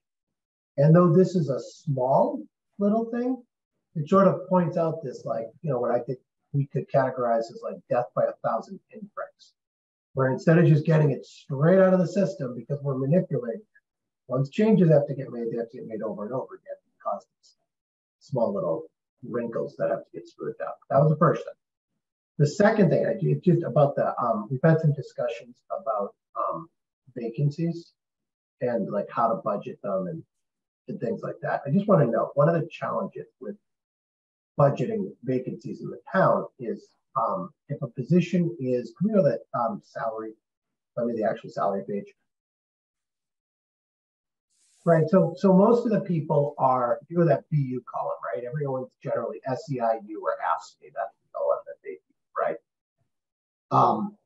And if somebody were to transfer in and out of a position and they already have tenure and seniority steps and all that, they carry them into the new position. So historically, if you go back in the clerk's department years and like go back, let's say 20 years, you'd find this movement of people got a job, they got a position in the clerk's office, maybe they transferred to the select board office, maybe they transferred somewhere else, and as they move, they keep that seniority. And so, you know, the reverse also becomes true. So the clerk's going to post this position. And the question is, well, should, you know, we would like for the clerk to, you know, pay at the bottom of the range. But if the candidate who gets the position has equivalent seniority and longevity, then they have to assume essentially that position. I mean, there's not, these are unionized contracts, right? So a grade 3, step 9 with that longevity gets that money. Like that, we don't get to negotiate that after the fact. So I want to point that out because I think that's kind of the struggle that the town has in creating these budgets. If they don't know who the person's going to be, and if they're just going to have to put that item over for the next year. Thanks. Sophie? So yes, that is true for the union positions. In this particular instance, though, there is nobody, I believe, in the town, currently employed by the town, that would meet this level for the assistant town clerk, because she's been there so long and she's at the maximum. So nobody would come in, even if it was a transfer internally. At that Right, level. I'm talking about it in general though. Because in general, we keep, and I think you've done it too, so you keep making this comment about like, I hope they hire at the bottom of the grade. But that's assuming an external person. Right. And that's a leap that nobody here can make because we're not the personnel director. Like, I'm just trying to point out because I think we've heard it like 3 times tonight. Right. Although I think in the budgets we've been doing, most of them are non-union, like in the selectmen's. And those they are, yeah. All right. But everybody in the clerk's office is union, except the clerk. Correct. Okay. Selectmen, they're non-union. Do you have, Sophie, Dave, do you have a motion? Yes, I'd like to present a motion for the clerk's budget as posted in the budget book as 286,814. Second. All right, any further discussion on the town clerk's budget? All right, seeing none, we'll take it to a vote. All right, Jordan. Yes. Shane. Yes. Jennifer. Yes. Sophie. Yes.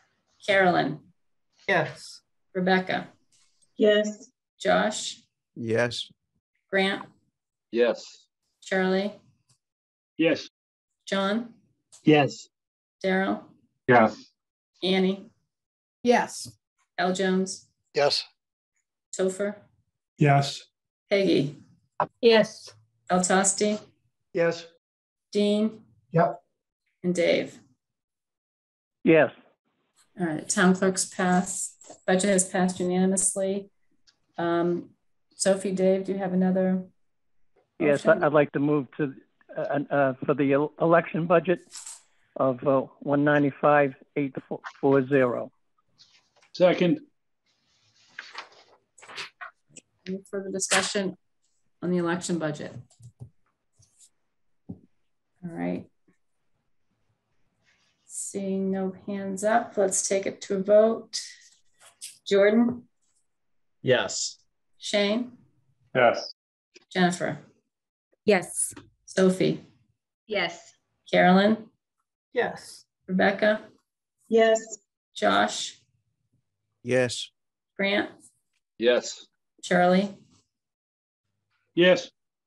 John? Yes. Daryl? Yes. Annie? Yes. L. Jones? Yes. Topher? Yes. Peggy? Yes. El Tosti? Yes. Dean? Yes. And Dave? Yes. All right, the election budget has passed unanimously. And the next budget is the Board of Registrars. Yes. Registrars. And the only change there is a change in personnel. where there was retirement, assistant register of voters.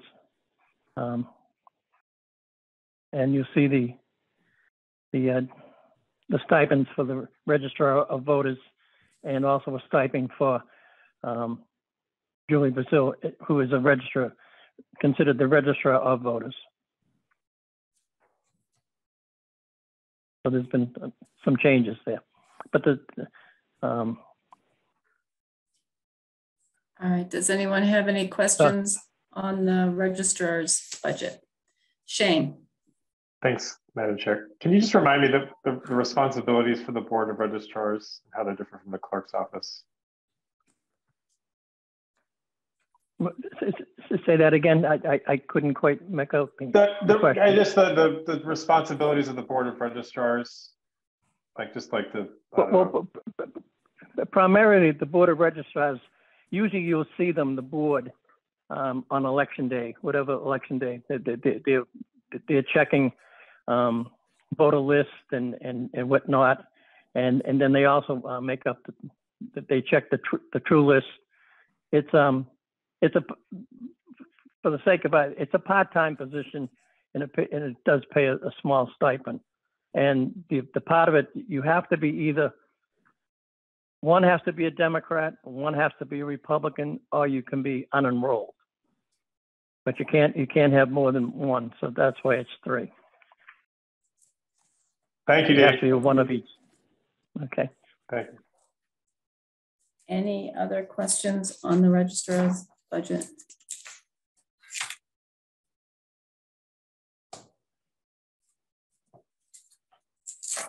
Okay, so I'll make a motion to accept the figure at 71,535. Second. All right, motion to approve the registrar's budget has been made and seconded. Any questions, discussion? All right, let's take it to a vote. Jordan? Yes.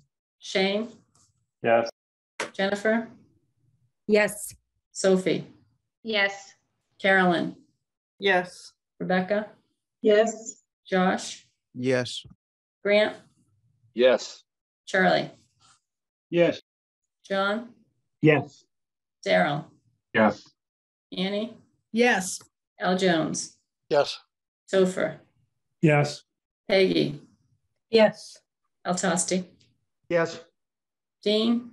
Yes. And Dave? Yes. All right, the registrar's budget has passed unanimously. Sophie, Dave, Madam do you have Chairman, yeah, we have the planning and development budget and the redevelopment budget, the small one. So, and now I'm going to turn this over to Sophie. What page are you on, Sophie? 69.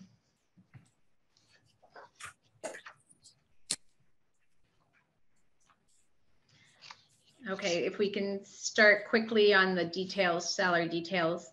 So the new director had only been on the job, I don't remember, Dave, if it was 30 days or 45 days before we met with her. So it's probably about 55 days now, Sophie.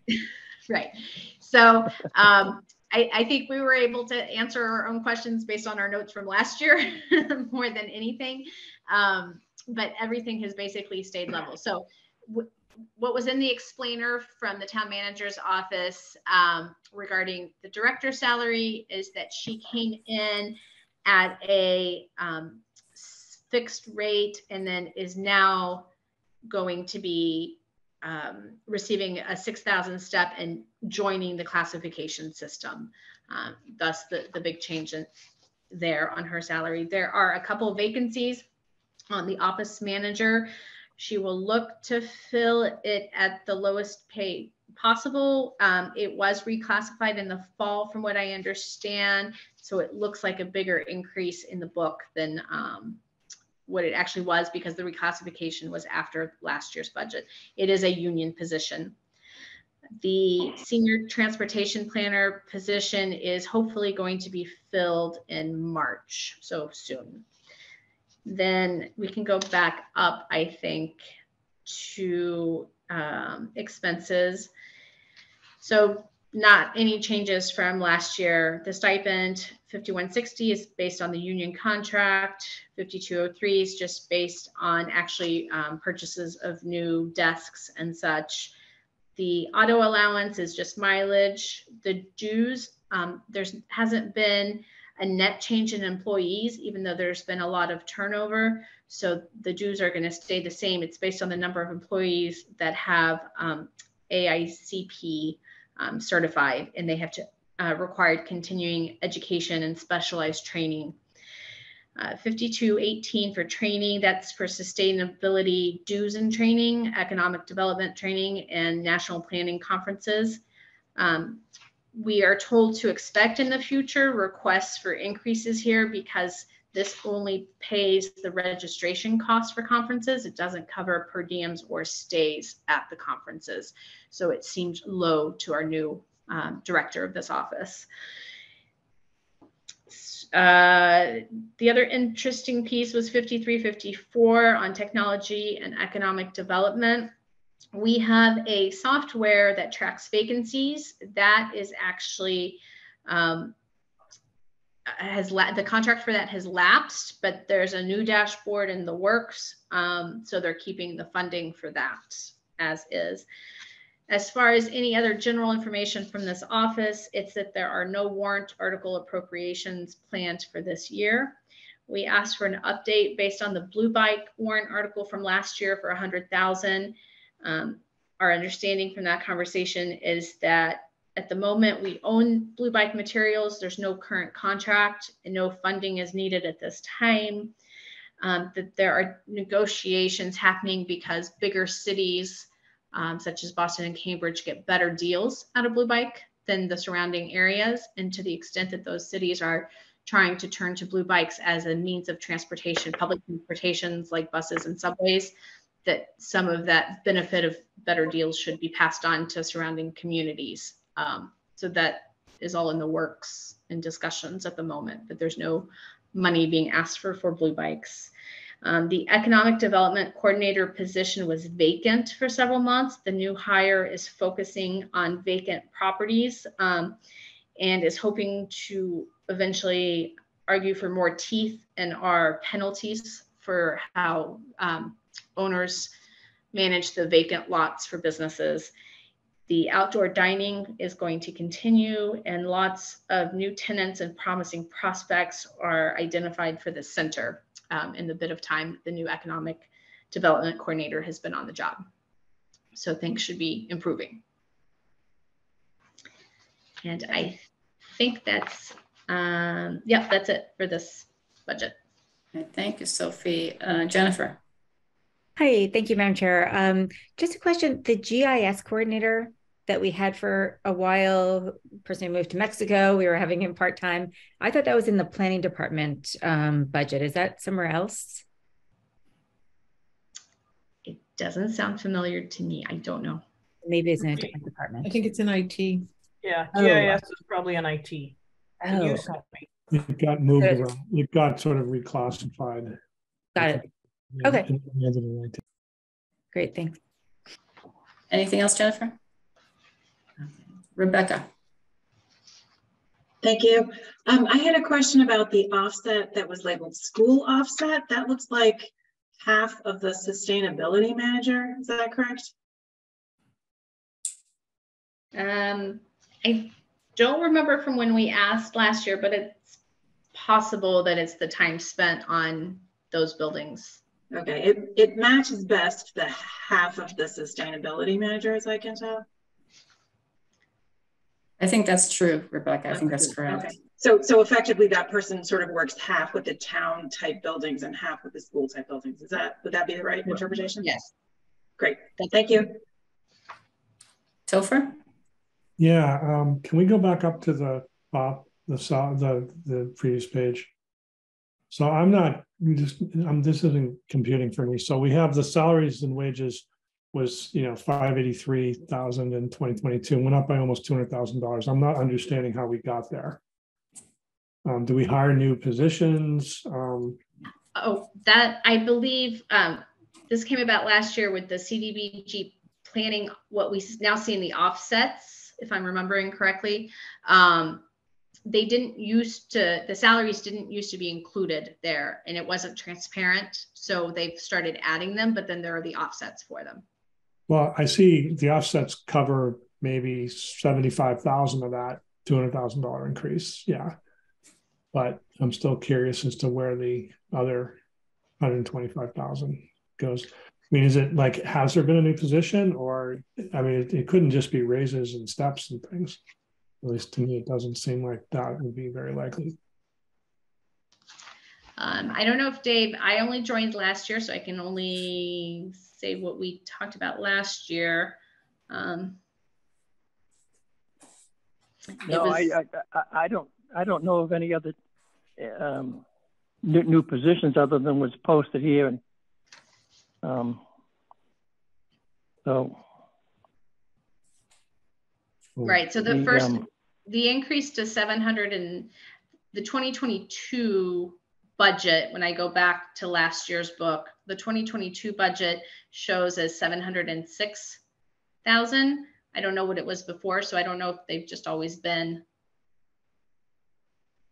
Oh, spending. I don't know the history. Spending way less than is budgeted. Possibly in that year they had some position vacancy or something, Topher. But you're comparing an actual to a budget. You'd have to go back and look at budgets to see whether or not there was actually an increase. Yes, and if you look in the Finance Committee report, the budget went up about $80,000. The appropriation went up about $80,000. So that represents unspent money. In other words, the actual was 2022 actual was considerably less than the budgeted amount. Right. Yeah. Must have been vacancies. Oh, I see. Josh put in something about transportation coordinator. That was there since 2021. Okay. Yeah, never mind.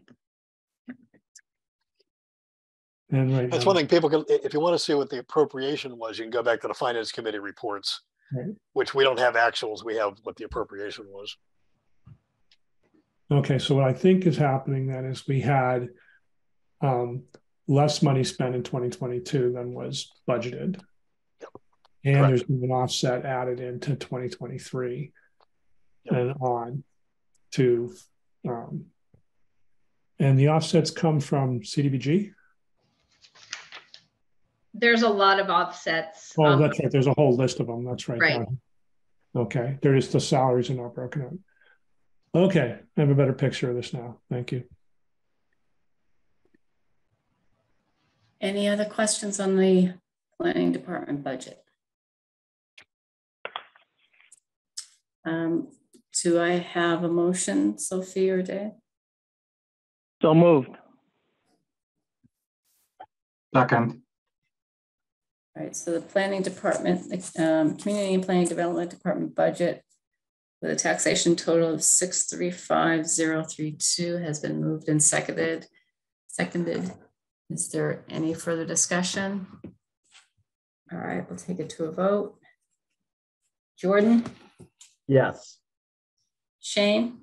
Yes. Jennifer? Yes. Sophie? Yes. Carolyn? Yes. Rebecca? Yes. Josh? Yes. Grant? Yes. Charlie? Yes. John? Yes. Daryl? Yes. Annie? Yes. Al Jones? Yes. Topher? Yes. Peggy? Yes. Al Tosti? Yes. Ding? Yes. Dave? Yes. All right, planning department has passed unanimously. Sophie, Dave, do you have anything else? We have One more. Go ahead, Sophie. It's page 73, redevelopment board, or page 74. There are no changes here.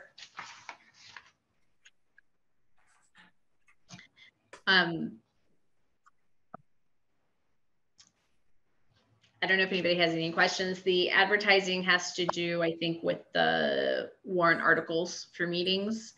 One question potentially could be that if there's a special town meeting now, should that advertising budget increase? to cover a second meeting, but I think all the zoning articles that would have been in the first one are now going to the special, so maybe not, but they didn't seem to ask for an increase since this has been published. So I think we recommend passage of the 10,800. Is there a second? Second. All right, Shane, you have your hand up. Thank you. Can you just remind me of the redevelopment board's role? What do they do? They they review permits and zoning for special, or am I confusing the zoning board? Somebody want to? Can I? Yeah. Well, yeah. The redevelopment board, they have redevelopment hearings. There's easements. There's all kinds of rules under redevelopment, and so they have to have hearings, and the hearings have to be, posted and whatnot. But it's basically on redevelopment of buildings and property. Yeah, they consider like changes to the zoning laws as opposed to adjudicating. The zoning board is the one where someone says, I have my property, I want to do something out of compliance, and can you give me a special permit? And I think the redevelopment board takes like a broader view of the zoning in general in town. Right. And some of the studies that have been paid for in recent town meetings or appropriated go what to do with buildings and how they should look like, and then that gets the master plan. Right. Does that answer your question, Shane? Thank you, everyone. Yeah. Jennifer? Thank you, Madam Chair. I can just add some more stuff. So the ZBA deals with anything to do with residential properties, with the exception of these weird cases where properties are located sort of near a bike path or near something else, in which case it has to go to the ARB. The ZBA also deals with the, I'm just distinguishing, I know I didn't ask about ZBA, but the ZBA deals with 40B, and then so the ARB does everything else. So they do everything having to do with commercial properties, anything large construction that's not a residential single or two-family home, but a large building or a multi-use building. And they have hearings on that. They suggest changes, et cetera, et cetera. They also propose and review any bylaw changes that affect those commercial buildings or large residential buildings or multi-use buildings. Thank you. Did you have anything else, Jennifer, a question? No, just because I hang around these meetings a lot. I thought I could add something. Thanks. All right, thank you. Anything else anyone has on the redevelopment board budget? All right, I think Sophie, you made a motion, and was it seconded by Dave? Yes. All right. Yes. All right, let's take a vote on the redevelopment board budget. Jordan? Yes. Shane? Yes. Jennifer? Yes. Sophie? Yes. Carolyn? Yes. Rebecca? Yes. Josh? Yes. Grant? Yes. Charlie? Yes. John? Yes. Daryl? Yes. Annie? Yes. Al Jones? Yes. Topher? Yes. Peggy? Yes. El Tosti? Yes. Dean? Yes. And Dave? Yes. All right, the redevelopment board budget has passed unanimously. Are you done, Sophie and Dave, with your budgets? We are. We are concluded with the exception of the select board's budget. That will be we'll take that up. We'll take that up at the next, hopefully at the next meeting. Yes, thank you. All right. And that concludes our budgets. All right. Who has, we have about 22 minutes left. Who has a budget or two or three? I think we can get through inspections in very short order. All right, take it away, Daryl and John. Okay. No, I'm sorry, Tara, go back to the first page. So on the salary side, the small increase in the 5100 line is due to having the director on for the full year, having zoning assistant for the full year, and then a record keeper increased from 14 hours a week to 31 hours a week. We'll look at that in just a second. On the expenses side, there's no changes. So Tara, if you can go to the dollar detail. So the two positions I called out, the zoning assistant is the second one from the bottom. That person was on for the full year, and then the record keeper inspections increased her hours from 14 to 31. So that counts on the salary side. And then unprecedented for me, at least in doing their budget, they had no vacancies, which is great. Over this coming summer, they plan on going up with online permitting, being done through the town IT department. And that should really provide a much more efficient process for both people submitting permits and then department personnel managing the permits. And then they are planning on moving back to the new Grove Street buildings. In a couple of months, they're going to be moving into the new building, not the one that they used to be in, that's being renovated. And their new space should be larger, will be larger than what they had in their old building, with a much more efficient storage area. So that should be all good for them. And then Tara, if you could pull up that permits slide. So this is actually more detail on permits than we've gotten previously. You can see that permit revenues increased by 27.5% over this 4-year period, even though the actual number of permits only increased by 8%. The total value of the projects that they cover is increased by 26%. A lot of the activity over the last 2 to 3 years has been affected by COVID. Originally in fiscal 20, they actually, when COVID first, the pandemic really first started, there were real concerns that construction work would grind to a complete halt, but that didn't happen in large part because of large increases in home renovations.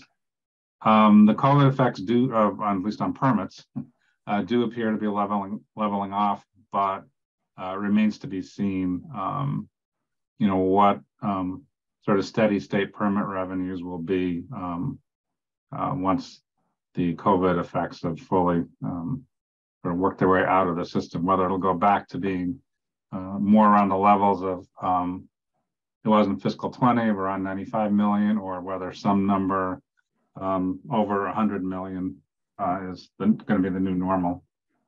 So that's it on inspections. Any questions?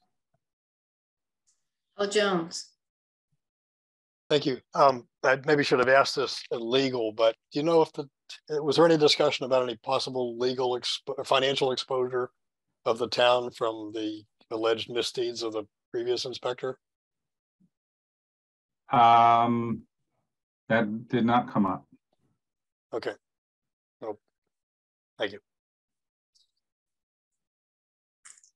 I will say that we didn't ask, and Mike Champa didn't volunteer anything. Alan, that's still the findings that they have 90 days to respond to that. So I still think they're in that 90-day period. Yeah, I'm just wondering if that will cost the town something. Does the town have any legal involvement in that, or is it all strictly between the individual and the ethics board? At this point, the town doesn't know. Okay. At this point. Okay. Dean? Thank you. So Daryl, you said on the permit revenue here is 2 million or 2.2 million estimate, and you're saying he's not seeing a slowing down in permitting this year, or he's seeing a leveling off? Or I'm sorry, can you repeat that again? He's seeing some leveling off, but there's still a lot of activity. He just doesn't know if that's going to be kind of the new level or whether things will drop back down. What will be? You mean the 2.2 will be the new level? The 2.2 million or the 1.8?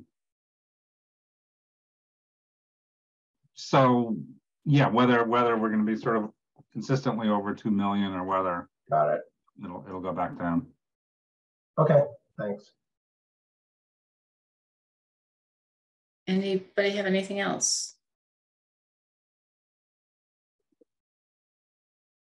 Daryl, do you have a motion? Yep. So I move that we adopt the budget as printed for inspections of $527,082. Second. All right, it's been moved and seconded. Any further discussion on inspections? All right, seeing none, we'll take it to a vote. Jordan? Yes. Shane? Yes. Jennifer? Yes. Sophie? Yes. Carolyn? Yes. Rebecca? Yes. Josh? Yes. Grant? Yes. Charlie? Yes. John? Yes. Daryl? Yes. Annie? Yes. Al Jones? Yes. Topher? Yes. Peggy? Yes. Al Tosti? Yes. Dean? Yes. And Dave? Yes. Inspections department budget has passed unanimously. Who else has budgets ready? Retirement's ready. I don't know if we have enough time to do it, but we could try. Let's give it a go. If we don't finish, we'll continue on Monday, but let's see if we can do that. Okay, it's on page 151 in the book. So basically, I have some presentation material for these two different budgets. One, retirement cost is for the Arlington contributory retirement system. And then this line that's zero is actually related to what we refer to as the OPEB budgets. If you can give me my, can I have share screen control and let me. You should be able to share, yeah. Okay. Thank you. Where the heck was that?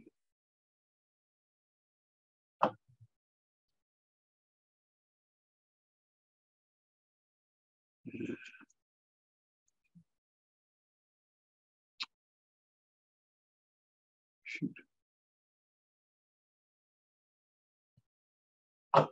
Sorry, I just lost. I had this a few minutes ago. Do you want me to share it, Charlie? I think I have it handy. Yeah, that. Let me just give me 1 second here.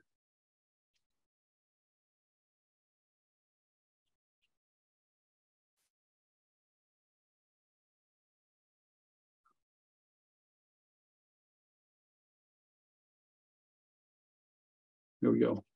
Okay, so this is an annotated presentation, mostly from the retirement We're not board. seeing it yet, Charlie. You got to open it up. Oh. Or you're not sharing. It's possible you're not sharing your whole desktop. Could be. And you need to share the particular document.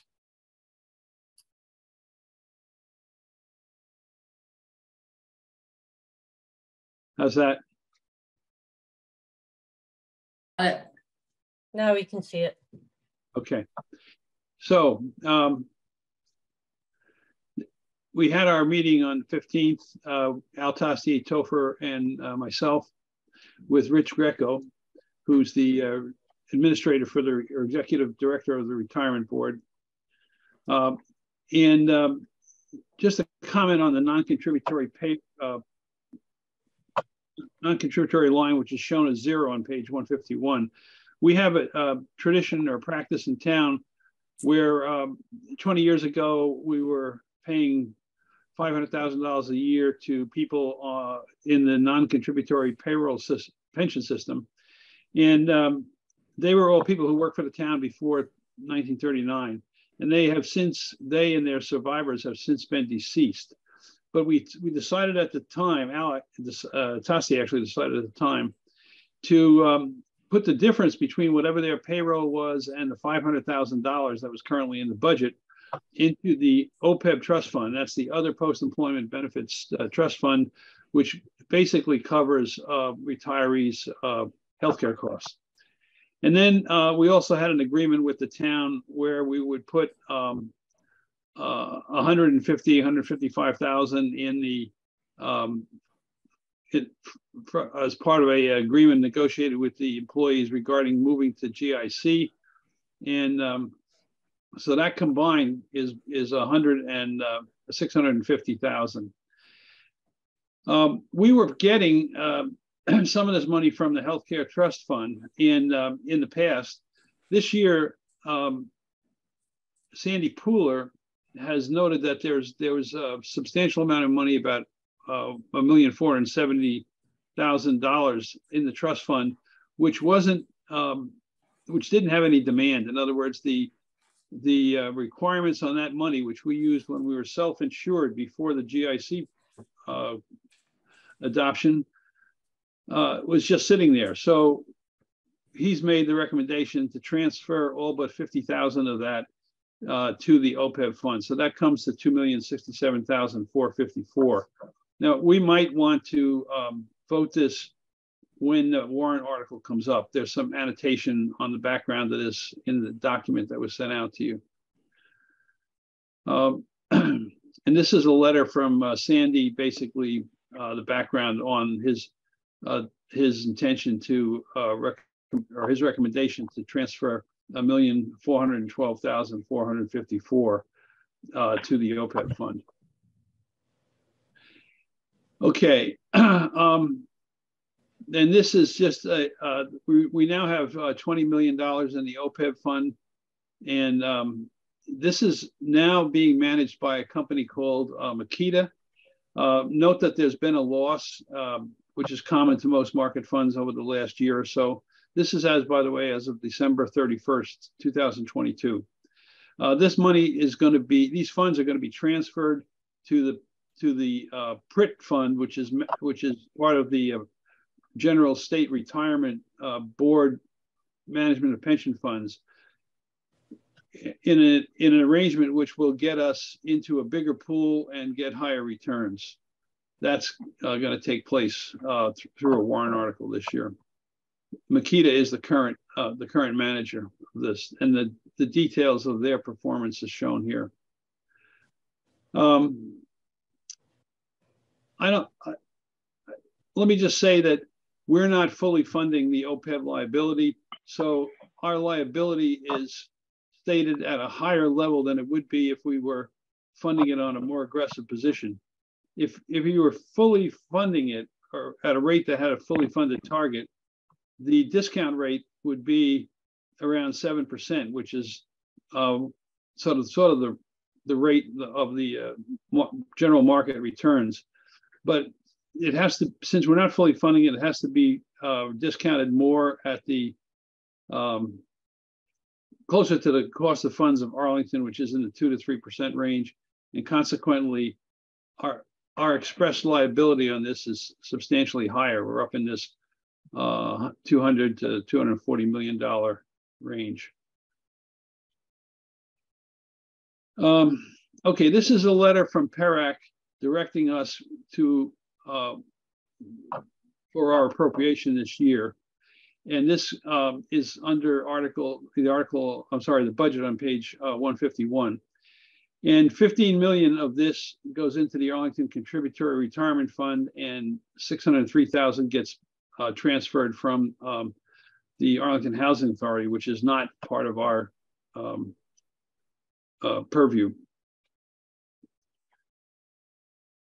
So we have a lot of data here with respect to how this gets fully funded, but we had an agreement with the with the retirement board to, since the last override, to fund at an annual increase rate of 6% a year. And if we had followed that, you know, in so many years, we would be quote unquote fully funded. In other words, we would have enough money in the fund so that its revenues would cover the expenses of all current and future retirees. This recently, the town manager came to a revised agreement with the retirement board to have this annual increase pegged at 5.5%, which helps the town budgets. And under that funding schedule, the unfunded liability gets fully funded in 2034. Now, recently, the PERAC got an act passed that would give retirees a one-time COLA adjustment of 5%. And this doesn't have to be approved by town meeting. It had to be approved. It could be approved by the select board, and the select board approved it. So they will see a one-time improvement of increase in their COLA of 5% on the first $15,000 of their retirement fund. So the following pages here are just all background on this legislative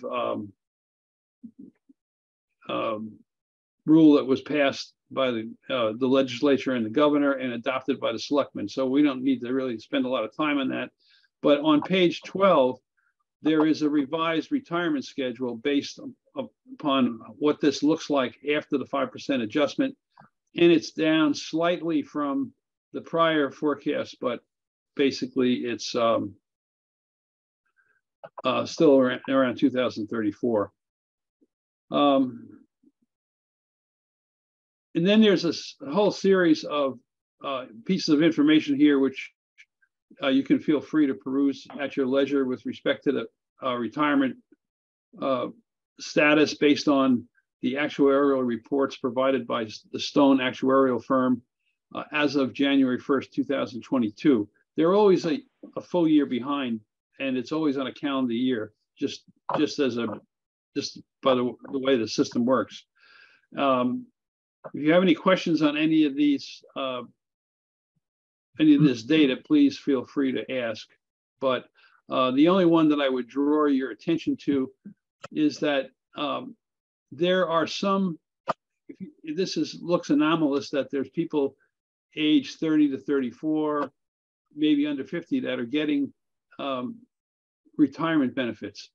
And these are exceptional, and they are generally the result of, let's say that a retiree dies and the person's spouse is much younger.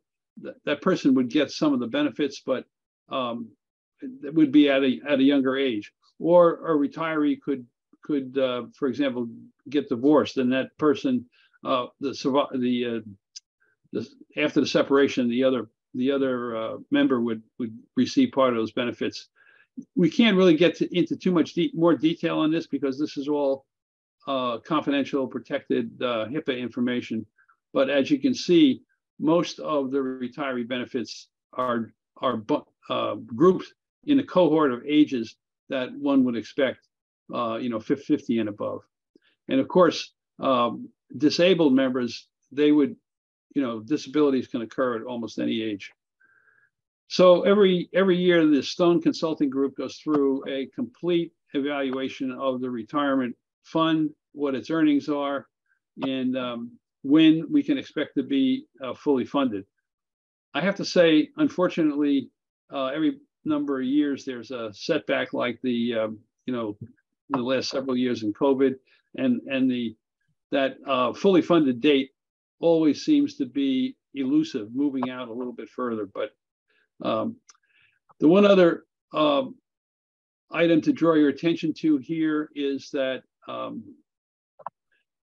there's a section of the law referred to as 38C, which covers employees that have worked in different municipal jurisdictions.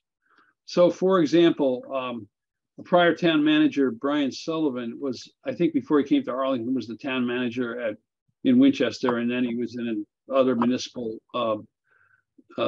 jurisdictions before that. So his retirement fund payments have to be distributed over various towns. And by the retirement board, by following up on all the employees who are getting benefits to make sure that all of the prior towns pay the appropriate amount towards those benefits, winds up with, this is before the protest and this is after the protest. So the town gets, each year has gotten a certain amount of savings as a result of following through on this multiple jurisdiction retirement issue. And there was one specific situation where many years ago, the Minuteman Vocational School District's retirement board was entirely managed by Arlington. And they eventually got redressed through a court action, and we received additional funds from Minuteman. So that brought the gains up to this $2 million figure.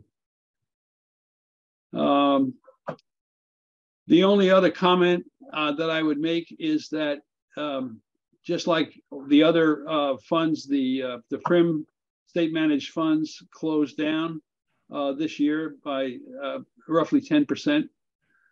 And there's various details here on where the funds are invested. This is all done at the state level, and there's billions of dollars invested in these various categories. This is the returns that the PRIM has gotten for the town over the years. So you can see the 1 year return is 10.8%, minus 10.8%, but over a 10-year period, it's been around 8, maybe 9% since the beginning of the funding process. So on the average, they're including downturns, sort of beating the market averages. M&T Bank is the fiduciary that, or trust institution, however you want to call it, that handles the cash. This equity amount is the PRIT funds that the town has under control of PRIT, and this cash equivalent. This is the money that moves in and out of the bank on a sort of a monthly basis, which includes money taken out of the PRIT fund, and which includes payments by the current payments by the employees into the fund, and the net result of which is used to pay the current expenses of the retirees. These private equity amounts are, the retirement board, before they transferred the money to PRIT, had a whole series of different investors, and some of them were long-term contracts. These are being wound down, and eventually there won't be this category. It'll all be either in, the cash moving in and out, or it'll be in the PRIT fund. So just a comment, the Arlington Contributory Retirement Board is not financed through town meeting. All the finances come out of the fund itself. And this is as a result of a change in the state law, I don't know, 10 or 15 years ago, maybe 20 years ago. But in an agreement with the retirement board, the finance committee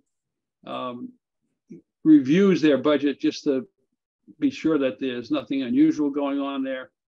In exchange, we agreed to generally approve their COLA increases, provided that the town has also approved raises that year for the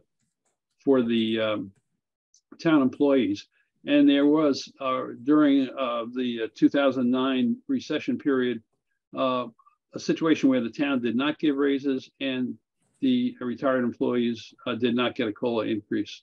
So that's basically the arrangement with the retirement board. So this shows, this is what the board, there are 5 board members, what they receive. Custodian of funds is a stipend for the custodian. The retirement administrator is Rich Greco. He's got an assistant, and then the overtime. The reason this overtime is up this year is because it's likely that his assistant administrator is going to be retiring, and they have to have some overlap for training purposes. The rest of the funds are, pretty normal to meet their expenses. And you know, the budget, this is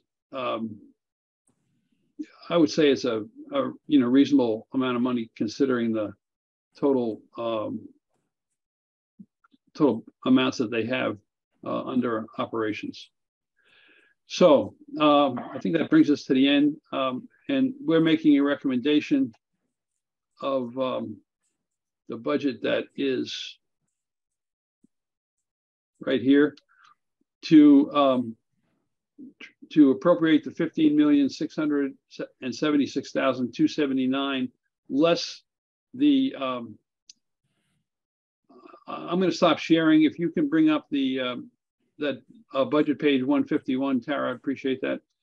That less the offsets, which are principally water and sewer. 1 sec. Page 152. Yes. Because of the late hour, I'm not going to bring this to a vote tonight, and it's also a great amount of information that people have in front of them. Charlie, Tara, we have not seen Charlie's presentation, correct? In paper, has it been distributed yet? Like at 7 o'clock tonight.